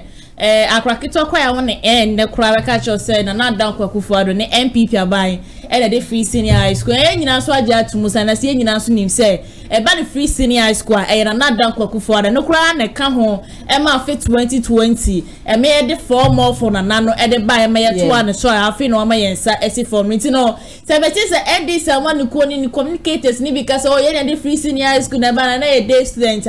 Debbie I'm say day students no why do send the thing say na mo ye free senior high school na say na mo ye bi say na day student and pay na pese me hu because awoma de anya she dance ne sa and na ko pie mo no so ye papa kra me ate ase say ye brother ba ate say Dr. Kwame Nkrumah pension as a free senior student say sha say free no but sometimes kra no and this amount ko ni gasa kra mo ka say free senior high school mo sha say free enough esi abesina moda enya modi enti fans na enya mamo mu po free senior high school na dan kwa kufu ado de aba ohun sa ade ne koso na e to kosa manfo ne ye de kanta cross ena wo be sha se ga ese mo na mode ba ya then sama na dan kwa kufu ado ba ukojina mpisi ezu kache na ka just 3 days na ya se wa Emma Mahama ka se nya de when obi afa go promote an go to aba ma free senior obi opeso de free senior school ba o my Ghana mo se nya de betina ide akon kan e wo my Ghana mo se si Mahama we de won so na ka se oba be shemu kinya ba me de mu ni se wo ba chuma na wo ba be twem de ma ye 4 years kran wo bu tumi fe ye bibia na MPP amru ke ho o for shukwachi o say MPP amanyoko free senior high school no mo de baye no shuku nkola akura nya dex a wo mo betena so wo mu nya aduane ni ade ndi o my God mo ye di ni na no ejina free senior high school no ba no what the camera ya tell say MPP for no ya mess bebre na we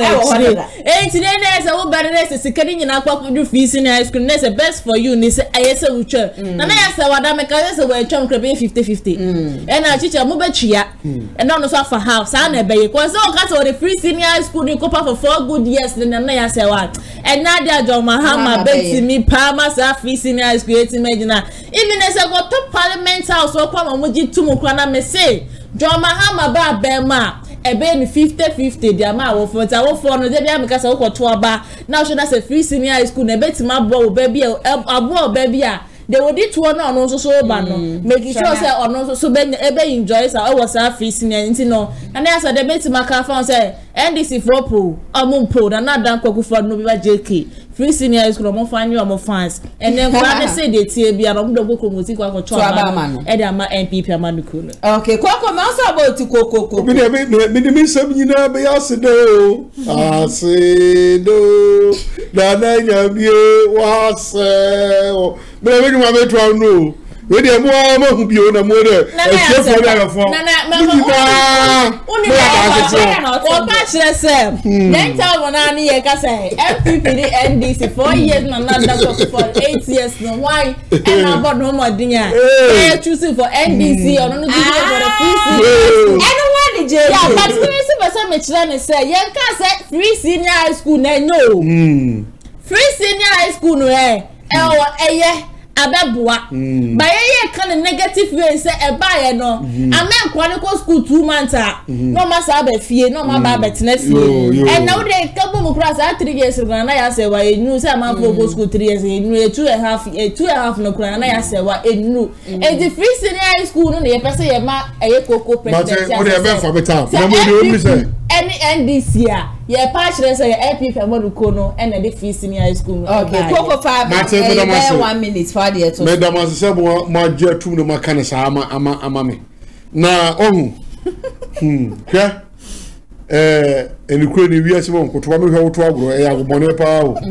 so bi ga koto me hwe woto nkoto na so hwe meto nkoto sa agro nya go papa o okay na de ama asante 42 wora be signal de ama asante 42 ye what eti asante ya ne ama yen dodo no ayo ma be so mo person beto aba ama sebio o mo mpani ma ama no enye bibia se emre bi uri mi say say atamis de ebaye no atamis ebaye no o kan capitation then tell atamis ebaye atamis won say na o say o be ye say uyi hospital ope yeah na wakoso na okwa na ya hwe so ntabi wa okwa ho tiri bi won ma na wo anyi yes ya hwe because o free na okọ different hospital say ya hwe me wa eti sadi we o mo de ba ye be say asante 42 omo amuti agbochi amuka ase na me kan o be ka se de me kan na kure mo amuti asante me wo mu se de me kan na kure me say ho tiri bi okwa eti do kwa ye sabra me ego as just camera wo eti do kwa we say me yi ha wo si wo yi ha ye hwe wo book me wo yi ha eti ko no mo sa no o mo sa no nso a da na wo ti me ma o this one ko fufuro this some days bi so antana o we ti mi ayi den o we ti mi ahwe wo no e ko ye ntokwa pa capitation grant na capitation no chese ntokwa e ba ho ma ko fa ama banu ado mu so mo mra Kumasi ya no me chechire mu kwan a ye capitation entiase e do me chechire mu ye say na mundi sabe no amofo kan ya ama ekodu ma ama ni say asante for this sa ayini offense asante for say sa capitation mo ni nyu ejumi fo hona dwanfu de ba no edwanfu no me ba dwanfu do so se kai sa me no to ayampia na nkofo ni abinti o emra mahama pe mahama ka se oba no be ye be different obe review ewo ye fene say education no no ye free SHS no na nkofo so waka no ho bi so be review dia any hwiye wada santo je ne be start ubi won say ada some na capitation ye aduma no ada register no obi atun the car ko obi e no asante je nko na so yi want me no na say me mensa ope na woko ho no apart from that utu ko be Kumasi say utimi nko wo this is edo ba me say approve e dey bread asante for am eno na ma MPP aban no otisui MPP aban otisui wo di gina so ye campaign say o mampani kufo ba o dey health insurance ne ba ye no mo asante for no wo he obi ko yi hospital open no akọ o me se da bi se da wutimi ko ba bi o mo se ai ene mo yire ngunam ko to ba no nti aba no a ema MPP fo nya 1.6 million ebe ton so no na asante for no because asante for the before say no yeah for mahama because enko first one mo ka say jayade na wo ye no me da pona me de ma wo so betie ye wo masem jayade na wo ye na wo say obi a wono no omobenu ko fofiri asantemamu ha eno no de policy aba oni ko no mo de policy ni bae mo ye pilot ya oni ko na start are you serious Oni ade make what you say oni ko no di ade na bae no oni ko e wona de pilot go start e de go fo kan ho so mche ko fo insurance ade bae de crash e no say wo no ye pilot say omo no so ni na da ma so nti oni ama be oni odo ene sa aye so ni nketia ne omo ene mo kabo se chichine a asante odi no me parent them say what e ka parent ka bi so ye parent o ye no kokituom na se kokituom eso sidia o ke dia o ye no wa ekoyi a de no dia ba kesiem ene kwa no ye ndia ade no ntam sa o ye no kokituom na eyi a no ko kesim no ko ye ba ko awe se be eyi a wo wi a no sa e de ko wanu akra no ye se ebe ye na fa na da fa ba bia ekwesi no mo ye capitation no asante wo so mo ye bi o ana regime asante fo nko na ayo ndi sa omo hu se wo pon ma se how say they make what I say esa nko fo ni pa na omo hu se pe na wo pon ma se mti na wo ye sa na bi atia o na wo say ni pa ya sa be ka se e ka sa se nko akakra nka ye wo se be ka se o me review e wo free SHS ho abenim ni wa ye da wa ye pay me free SHS ka bo se ada we dis na be ko school free asante we je nko na nko metua me come to gabetua oni asante for problem na uno mu ni po ni to ko pilot wo mu ho abam na wo mu ni pa dia na bai dia de ma dia ye yaro no e ha nya ni stronghold dia ma dia ni ye yaro no say ni pa na wo dia de ba ni fa asante mam e na wo ye pilot wo nu kro e na mi wa no asante for etu goal etu mo ahwan etu mo say etu we ni wo mu di say sikare resource wo mo asa no do mutimi e ko nya ehwe na mi wa no wo te asante mo no mo mutimi e ko ko ho yale what be that na ye ka obuko ka wose na edu ani ma so u de dwanfunu u de o dwanfunu de unso se kan na ka haso mi za kire wo no so okay ate eti enu ni ho bufuo e de mo ko to aba no e to ni say mo se enu se be ma we atan so de ani eti ene ma me ka se ni NDC de bia me no mo problem ade na o ma ye NDC from day one I'm going to say NDC mun change ni pa candidate mun change no Mahama mun change no edi pa no Ghana for to about 2 times mun change no say ye be ya mun wonye hi because kama ko afa ne fie gu na so so ko de wodi kama wa fie ne fie gu no so nko dia oni ono so obo kran so ni okay what I say ono woni no so obo kran so ye dey ebedi what I say enti kwa say mo kwa mo san ba mo ni pa for new face mra then what do we talk na was yeye what do we talk was on kwatra hoda o ya o say amen simply me ko di brand da no di brand o so ba mo ko bisa me re me ni bi da enti mo ntuma me afede me ba me policy ni ma dwen ni mo ntuma me enti ko mo yi ni pa wo fra e kiye ni say ada policy ni free so o be fa na fara sa no ma dwen yo mu e ko su me pese sa election ye yekui e ye simple ma obi okay and I simple ma I tell wo kotena ho then wo so nyansa yes ye cho ya ba ko one papa na go ko wini was na na do ye call ya na mo to ye 1.5 million do so e boss wo e no call he no ko di ye second one na mo san to ye na be say something vote e na boss wo no no di ko di ye e wi also better we take so say mo to ba ma o sabato no e ye wo aduma e se wo ye but you don't say betim de ye wo aduma this is like ye diri ye ru yensa that's what he's telling us I say ya na dan ko kufu ado ere ye Mahammed say ya boni ye nya botere ni ye ka say ye di wo manum ka say chia o chia nko no ye benya sep sabre me de mo e kwa fa me de mo kopie mo Jubilee House na Jubilee House am de mo ko secret audio bi aba abontin na secret audio ba ye na fi mami bia ye friend boy say boy ya o sa boy ya o say mo ya o na mami ni ha nyina ne say na po arrogant na po emu ade ose napo asnobe no we ye den na napo snobe wa ose napo wo ba benya running mate nyina no na ne ho gina mu bi na mbom no na wata e posti eye bawomia eni edutwum inti den na wo bobodi e ka so matu opogo prempe wona we ye running mate no wo kono wakwa congratulate mi akasa mi kunu napo e na napo ka kire se wonko don congratulate eye edutwum mbom na ta se ha ga ode kwa akoma no napo anje sa ha ge na ntum na ye ne ya ne so kopie mo Jubilee House a said ye na poya arrogant na wo mu ade no no obi akasa basaba sente no wo mu nyina ye wo ma dwen se coming December 7 wo do mu kokromotin ebe to aba no ede etia eye MPP amanyoko ne bawomia ene ne Matthew Opoku prempe yankwe ni okotie nsem we emra sesia ayi bia pia free Jubilee House and it's about Boya Boya ese napo edidi na tem napo insult no and Boya say there are people in the Jubilee House aya omo entuaba enfama napo. In fact, information yenya free aya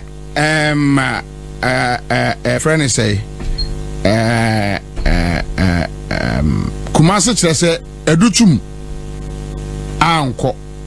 program nase educhum ansi ho. That is the information we are getting. Now Boya say napo edidi na tem say oko support eye friend say educhum enti ma on kasa no ho. And there are several conversations Jubilee House for no ebinmu di na pon koma yanje brena yenti kakra. So this is Boya and obi organa bia enim Boya obi organa bia enim MPP Boya na said and who she is. So yengo te Boya eye audio so muntieni hello stagi good evening me ba chat say debi na popi en na meka stagi mpa chat juma te say me say ampom boko say agi me pa cho o se me tibi na po bodia de biara ba atama yakwa national election no am bufu a muka se me ba ha chana na po kura yem bibia me kai de wa ya ma me ampa so no me so risk me life muka se ajuchum no kutie na po one tube WhatsApp me ana me ma YouTube ye tro press conference ye me di ajuchum WhatsApp e ko ma o se o monsa e ma ni one because of me aponti na makusie nyina ba na po na bia me post na po ana mo baka ya mire bi na afi na me start posting no second me start posting bio ana me so ra me bra pictures na me sisa e posti how the first person okay say the next president and the next vice president when me your first person ana me ko yes ade ni na sister gisa mukaya me ko yes ade ni na na pokura ka say me jai na vote ni kura yendua ma me yes sister gisa mukaya me ye t-shirt me ye ni pie na me ka me ye odo and ana me ye t-shirt na pone me bra excellency and me vice president and president my brother how the risking the life sama na po me Boya ho tantan ana me yes ade no na sabe sebo ya choose no obi aka na sam obi ankofo amabo ye na against half awo Jubilee House ho amamo so president awo ho say sabe sebo open ni patia opayi enu akrampo ni eka awo car park no ho ano president ho side no me defend na no sa eno no krampo say dey you want say mo amon ben na me ben want say na oma ba ne bat mama wie meet ya oma tuche pictures ne excellency ma huna ne ba hakana debi enso me mo wo kan ni tina lusu ajichum it is video way ana wo hu ya me ba post ajichum sa wo ti one voice nti ma posti no ka sa no eye me ya nipa mu so ni bufu ye samo Samu kumukura mi bufe na me kasa Samu kumupa macho etu me kan ko na kan o se opa macho kabo e pa macho se mama kasa enye sa ana me si me ko platform no so akokata ko me ko mani nyina no enti enne sana na po e ka kire me ana mo se ompa macho mama kasa enti me pra excellence ni bodyguard kura tanko kasa opa macho mama kasa na onu kura hu na po a se amode na ma na wie na dey any problem ana me se dey bia se me ko bo excellence amane ana tanko mo se mama bora mane ampa eye me ya se se me bora mane because asem na nemi ntiminda me ko bora mane ana o se me fai nto wa ya me fa nto wa opa me cho na obefre na po me fa nto wa mama mbosu de bia bio mama ko ye audio our platform bio nti sister again de na po ye me enani me so maka excellence se me beto so wane ne to wa me ntia na me ntia na po me ntia me ka me ne pie ne ka me ne pie ne kasa me beto so wane ne to wa me ntia na me maka excellence life me beto so wane ne to wa ka te do na once na sa o pa asa me ti beto so wane ne to wa me ntia na me maka me bra excellence me ntia no because eye sa na eye no nkofo ka wasem ne ye ku tia meme ku tia o se meme ku tia mo ka se enye na wasade edi misa na maja masa mama nyame edi na me ka se opem na kasa president na kasa na eye me bra enti sa na po wonye me bibia se enye me ya ene na miracle se abotre nti wo de me ka no kwate o ene de esi ye me o jubli me de o jubli kura me nkoy bye bye. All right, so there was this lady who was with Boya and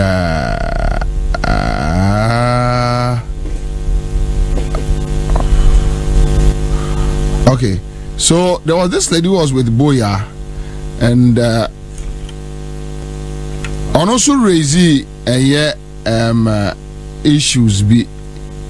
that I think it's worth to know. Yeah, about 7 different kinds of tapes, and the second one no Emra Sisia. Okay, so the second one Emra. Yeah, do I now want to never. Hey, as I'm facing yes. Say no boy. Banquet or honum, na pona upuchiana, na fusenchiame, or candidate Nelusu. Oh, Nipamu, a mass of na spread over heading na efficacy, a bankesi munina. Eh, a shamu boy upon in Napo. Napo dear, on it boy a jumbo election time here, Naja. Boy and Napuna, Manum Pompo and Peso Biabacana pass and Bonu. No posting in the idea, boy idea. Na whom they stored on a put and one push or yes, some more, eh? A council as my end can find a science in the I find us as some me as spread and spread, and I have you. There are some more. Boy, upon one cassan and as or double or one pole. And a boy upon will be banned as I do. Now, Ponce Duchum club on a boy and for boy into the education ministry. Boy upon a for pana, or yes, I have a boy upon Obama Papa on the crown. And so, or don't know Muntin. And why any vice in tea? Be an age, why did not papa or a short female? A short female, papa. It's better than you ever fantasy. I see and fantasy. You fantasy. We air confessions from the Jubilee House. Mobile fantasy. Now, Boya here again. You see the guy. I threw a letter and I come out because of Naponti. Chief of staff, no one can Chief of staff, a town I mean, chief of staff because of Naponti. I do children Panasam up to now. Number positive videos, not the pictures or name me brand at you. Now, and then they are 2 hours, but I say, the candidate na lose enti why am vice president enti the candidate na lose what am supporting na ana ho na eto aba ewo ho asana wo ye bi running mate na ya lecho sana ye no enti mene is PS ni sister ginu wonu mu na no ye wo phone so ase amuta she me sodo me phone na pictures ngumi because I don't me call no office because amuka say me ba ha sister ginu ma me chiro sister ginu picture me ba ha che ana amuka say I don't remember you ana me say tama was supporting ko je judge ombodi na me bu afu ana me say o ya me papa ana me say ba o ya me papa ba me bu afu ke ba I still fighting for him in the running mate wow eti me postino wow me postino no ana me say vice because eti wa say vice because I so ma na ju chum picture ka ho a no ma ka kire wa na wa hu me na me ye wa ti wa say me ka dey tell adusu na me bu fa me akoko che me bra excellency ama ka che excellency wa say Ebusia ensem no ene yakwa akweti aba na po this arrogant tag no ase ya ye too much okoko ma membra wo nchen lady ya wo kasebo ya na po arrogant tag no hu ne say ono sa ma uma na wo kasa me hwe na uniku na po na ta ma no wale wo ha na gine ho pa ntina o yes ade because over in say can asan ya we say second lady we nya no me case mo second lady me ana me ti he second lady ba ko na ba du back there one already say me ana me ma wa ho kwan ne so wo fa ne aha so mama o lady ne yesho so mama o sho me kunu so mama second lady na sa woman we wa yere nti hu that's nti o yes ai because we say me hu no but how do you see napo hu ne say napo there no kwenya mienu ni or you're confident like that's or confident or Canada I don't just so arrogant okay na pori ne ya de I don't know where no entwa yi a obeka kire o I don't know you know many okay me sarab tie okay no ya yesa me no tie am no sesi no me wo ya de na nyine nya meka sana I don't know you know many yeah that is it I don't just say tie no paro arrogant ya oh na nsu kwa de akura ni mo papa yi ni vice na wo ne won to no Mama did the voice, not a hunter. But also, ne kasa ye bi. Wo de am fa wo nkwachi. Na no de ya one villain woman she. Na o fi otumfo yesu otumfo what here? Na wo hye n'anima. Amafo si na po n'anima ase we mu na sade na as wa ka n'anima si so. But me na ye me de share de am odi ka ba chire mu se na po sa na n'anim tie. And the corner otu for cannot process so we are. Yes, that's why. Na process I don't assess na go ask about that. Na posa na ni. Sana se na pono nanim tie na ye hwe so wo hu free man hia ho nso no. Na abrantie bi gina ho nom so no. And so Ghana for say we are saying. I think say na cameraman. And then I don't know me to me according to captain. Oh, CHEDDAR. Captain smart no but me captain and say ni ye bi no ne kasa ye bi ntino. Nge bibia wo ka bia na me ask wo me gidi na me fa ne serious. Okay. Captain according to ono no. O say ebra na pomo kono. Em say na nipa ni gina e ho no. I don't know what the person was doing. But na pone ye so pamin nipa no. And according to captain was say na nipa no e ba be twa na po. And na po bu fu ya. Or reacted that way, but me Sanchez, no Mantiasie, and I mean to Miss One, should I say, and you will see a naso benting, and a nature on no man po, a yen dear way. It means us a napuna mono, ne idea. How do you see him? Is he really arrogant or what? No, me na meshe. Okay. The more Ghana for more na meshe. Okay. I didn't say obeti me ye juma na. To you no bet me I am. Obeti me ye juma. Na probably we no nonsense say there ba umia ye mo na aye suro we no na ni so wose it's a better balance then we no ntimi ni se hu o say fast house or not to how ma be na wakasa na but fast house o bu di sika wolf sika bia wutimi diri enti da ko na pono ba ha na oni sika okay o ma ko ma unyimi okay ana wa ba aduma so a ye be yuadi wo da sa ba mi we say wo no bo hu say da pono ba beto no ho ha beto no audio no so baba tena nyade eye voice notes and I watch them machire wo bi de na po aye no na asa de wo no asa de wo ho wo unti kurom ha no kurom ha ye no netia eti game no unim eti wo se ye ade na se wo se da ye wo asa de unim game na ya no wa ye bi se yan election year eti se nipa no se bi o obi tru mu kwa no be wura ko pay evidence aba se be ye betro betra obi wura ho eti ba ni yan wa we dey obi de ye ni wa na betro ba oh my that's obia tu na nregu so na po ya ye na po nko a wo ye minister wo aban we mu hwe wo yie ba bi ese wudidie ba bi ese wo numu nsuo ba bi ese wudu nkomo because wo kromu an ye betro ba sa ma viki hamata o say I one was onya $1 million minister ben no oba ben no say onya $1 million sha ono o bebe wa pere bebe atena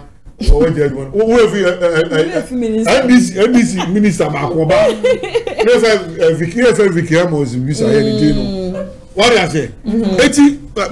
game we ho wa ye we DC ya ye okay we minister ye we o hire we e abato table wonya hu bibi kakra bi a wo metwe na podi nyasem bi a so we abogina so we dey ankofo aso asem we mo twe ade no adwuma no betwe na so wotibi ye na po serious obi a won doctor won wie doctor yi a won ya adwuma da de education minister assurance am wotimi deliver say won deliver say eni pa we say na mo na ho e mo wa no ba na mo kasa etia no sa ma me ni say okay Victoria Hammer okay because the cafe NDC okay also the $1 million first $1 million I want to wie what I say some $1 million is ka keto okay statement 2013 mo no what I say some mu na ye no mo ya enu say ncha bato e ba so mo so some no mo de bo na chi osna sanso ye deputy communications minister mami we pa no so no ni nya wa $1 million ana nkomo ne ba chi ti se we nkomo we aba na me yem won ye beto aba nsem be bitima pie kembe se we minister we MP we yie ko wo opponent ni pa na ko use se na wugina no opponent no no wugina no ni abere so so tu firi o etu onya ho ade bia obitimi de bu ni mo ayen ase e dey so we yie nye se obe ye ti game ho ntam se wo ni ma de we nti ma na ye ho ade a omo ye and nobody can disgrace my baby nobody can disgrace my husband etu no obitimi na so otimi ye na no me one of my channel for friend me no me so say na poka se no po me ko kasa we na me say na po wo ka edu obitimi na so otimi ye so we na po na je na ho ahon ya o me enu gina na mpo kra no se na po kra ka se no so wan kadi ya ho na so be yina e pa so ma do so yina no na maybe mama waka the essence wa na wo se ko yina no na running mate no so ko yina no ma abutu no ko no ya running mate does it na je no ko yina no oya timid sir then onya outspoken was too low to who a former player what was too low to minister and who the minister yi like minister yi waduma we Bahama we waduma and I saw me come one je no book when man say no to be man say come ko na okay sinaka akwasa running mate to running mate yeah Bahama je ni open to adwuma ye like obi ono ye ko running mate to adwuma ye adwuma we ka ye no afre no amen we there young to young education minister man point say afanefa who coach no o we the way na do coach ese ba we e dia bre efe for debate o hu o o ba we efe for debate is over so we say about so debate ko mu a o bi enu na we so on jintumo why so jintu mahama so on so offer no kan what na no aka o say so on ni obi ni debate bi ngwa gede so ma ETV audio ya baba ti a wutie ye den na we ya na ya say what ti said na me brother ye koko president e ka no me huni say ya yem hihie bi na ba because huni say na powi ni de tie bi ya no enedwuma e ba be bono edwuma no so de anhwe ye soso e bono e be bona kasa oh ya like serious na ya say wa because also people man could be a say odoni ekuodim even because ni pani kura yo bibi say kura na afi na okwa kwatwefo na ye wodi o tin dia kira so me say ni na napodi ayeme na say we kura kire say we penda pie dey asem and am say na poru ani mezi dey obefa kwan bia so a what I say you say won to my MPP amanuko na woni say opposition na wo kono so ba be da fia ba be da kombe 8 years to 10 years asa na mati baba power bi na ya say the metima kan say won to aba ne dia ana say obegu na pede mo asama amanfo to aba ne mo ne dia opposition no kom ne ba wo ebe kan obi say na na po no so dey bia no abo sta kakra gu na e bia ebe kan but en kan mo to say what you say once I go akoye oba time na me nsere say obi o wan people amanuko but this is the time and na afi na mo do audios mo dem ho nsensem e ba beto so social media mo ewiase nyina te say ni na ekoso o party nim de yen na say mo so person breaking 8 na yakopon ba 7 December mo nkora mo breaking 8 no e fa magana fo eno ano no na ya akaye sorry susu sisi a menya ne ntie se Kwame CHEDDAR ne president koko president yes Samia Nkrumah Kwame Nkrumah ne baba no yes we you listen running mate good combination combination very good pie great e be dia ba no we do ebe minister this rock put them very good power some no chief of staff it's because you minister yeah banana I make kind of why yes what me but we can say go carry be try me say I go do try Martin and there we still got the same thing to CHEDDAR we same thing why oh CHEDDAR na you want to catch say Alan we still got for we still CHEDDAR restoring Ghanaian hope. Yeah, restoring Ghanaian hope. CHEDDAR. I tell for Monka, CHEDDAR or great as a great. I drink Cassia. Oh, I drink Cassia. Now, Coco, this is not the time, man. What else can you? Yati asie penifo kro obedi eni mode brofo kra ne ye na CHEDDAR and I say your personal penny ade to ho and dey wo ba dey ama go say bi se modua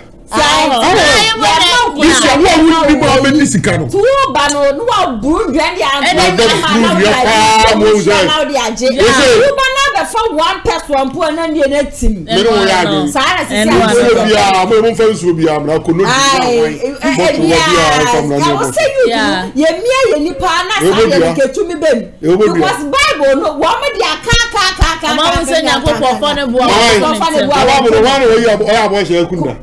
Ben confo ya boss wo kromu a me grand confo ya boss wo kromu a me say mo pa mo nkyere me do ya boss wo kromu a yakunu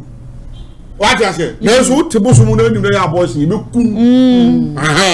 eti the American choro no ana ya ye koro ye nko no sa ai eti wuri ma me nya ona de kasa ai ti ebsia na chesa sabre the information na wo hono no ene ye de ni nyina no amamadincha we bia no na odi afa comment section na say edi amame koko president yes sorry switch rich consult what is rich herbal solution na otu koko the first okay UN secretary for amu nyina mo say UN secretary for enwobre you understand say am UN secretary for enwobre enwobrement the moment ni jihu ni bi who say wo pampa say ukuru ne beba yan ketwa wo pampa say ukuru ana wo pampa say ukuru ne beba mu anyemre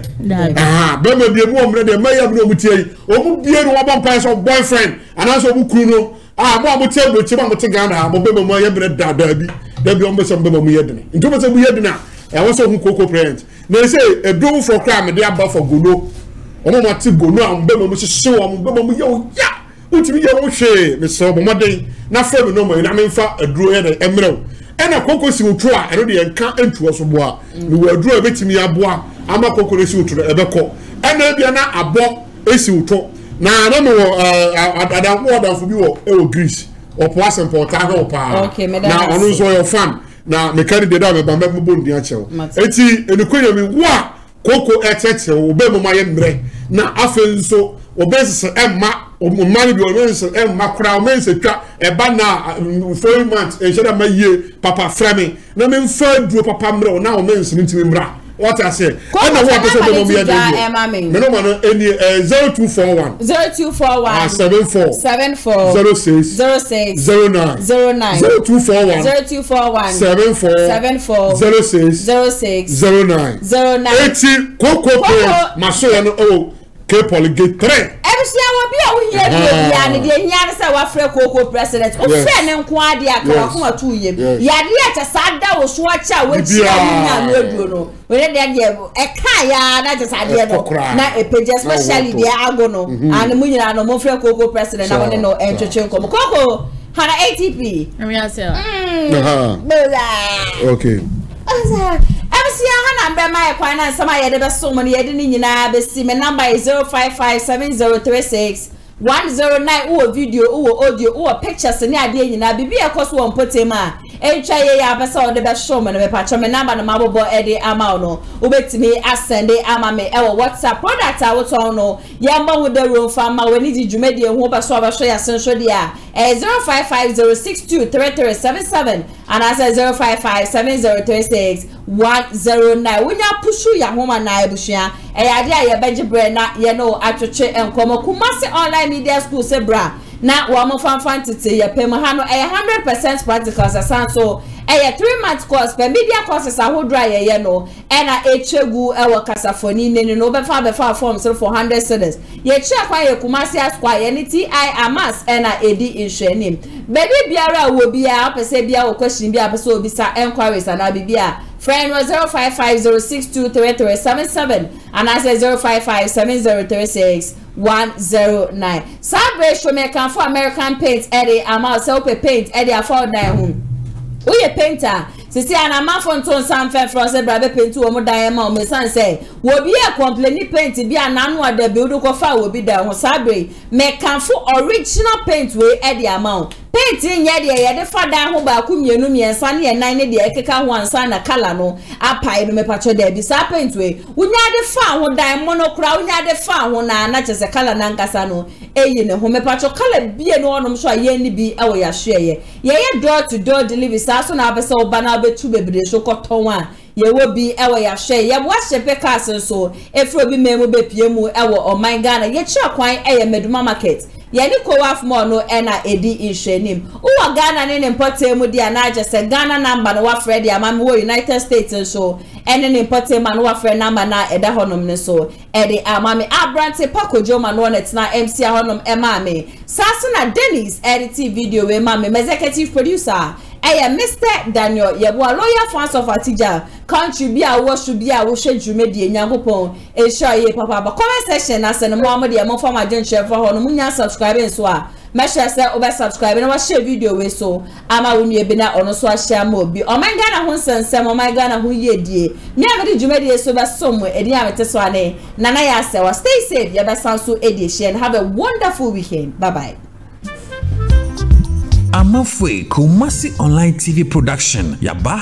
ne de ne yaba yedi equipment ekukudam ana yedi aba se eye camera de enam wiem de nam fom de enam ensuom ni nyina ye wo bi e wo honom a TV production yabo a hu ye pa se wo ye dwumadie bi ete se wedding eye engagement and sorry ana schools se wo ye seminar bi na pese betwa ko all the social media networks no so e de amount ye ni ntotonsa na fre eye Kumasi online TV production for na yamra na ye dwumadie ne Kama fe a ebo no eda from pa the production so the sound quality video quality ni nyina e wo soro wo pese wo hu ba bia wa ye wo Kumasi eyetia media opposite one ma ana se to nsa ne frɛ wa homa trufo so 0550623377 Kumasi online TV production ye demufua e wo Kumasi kodua mu.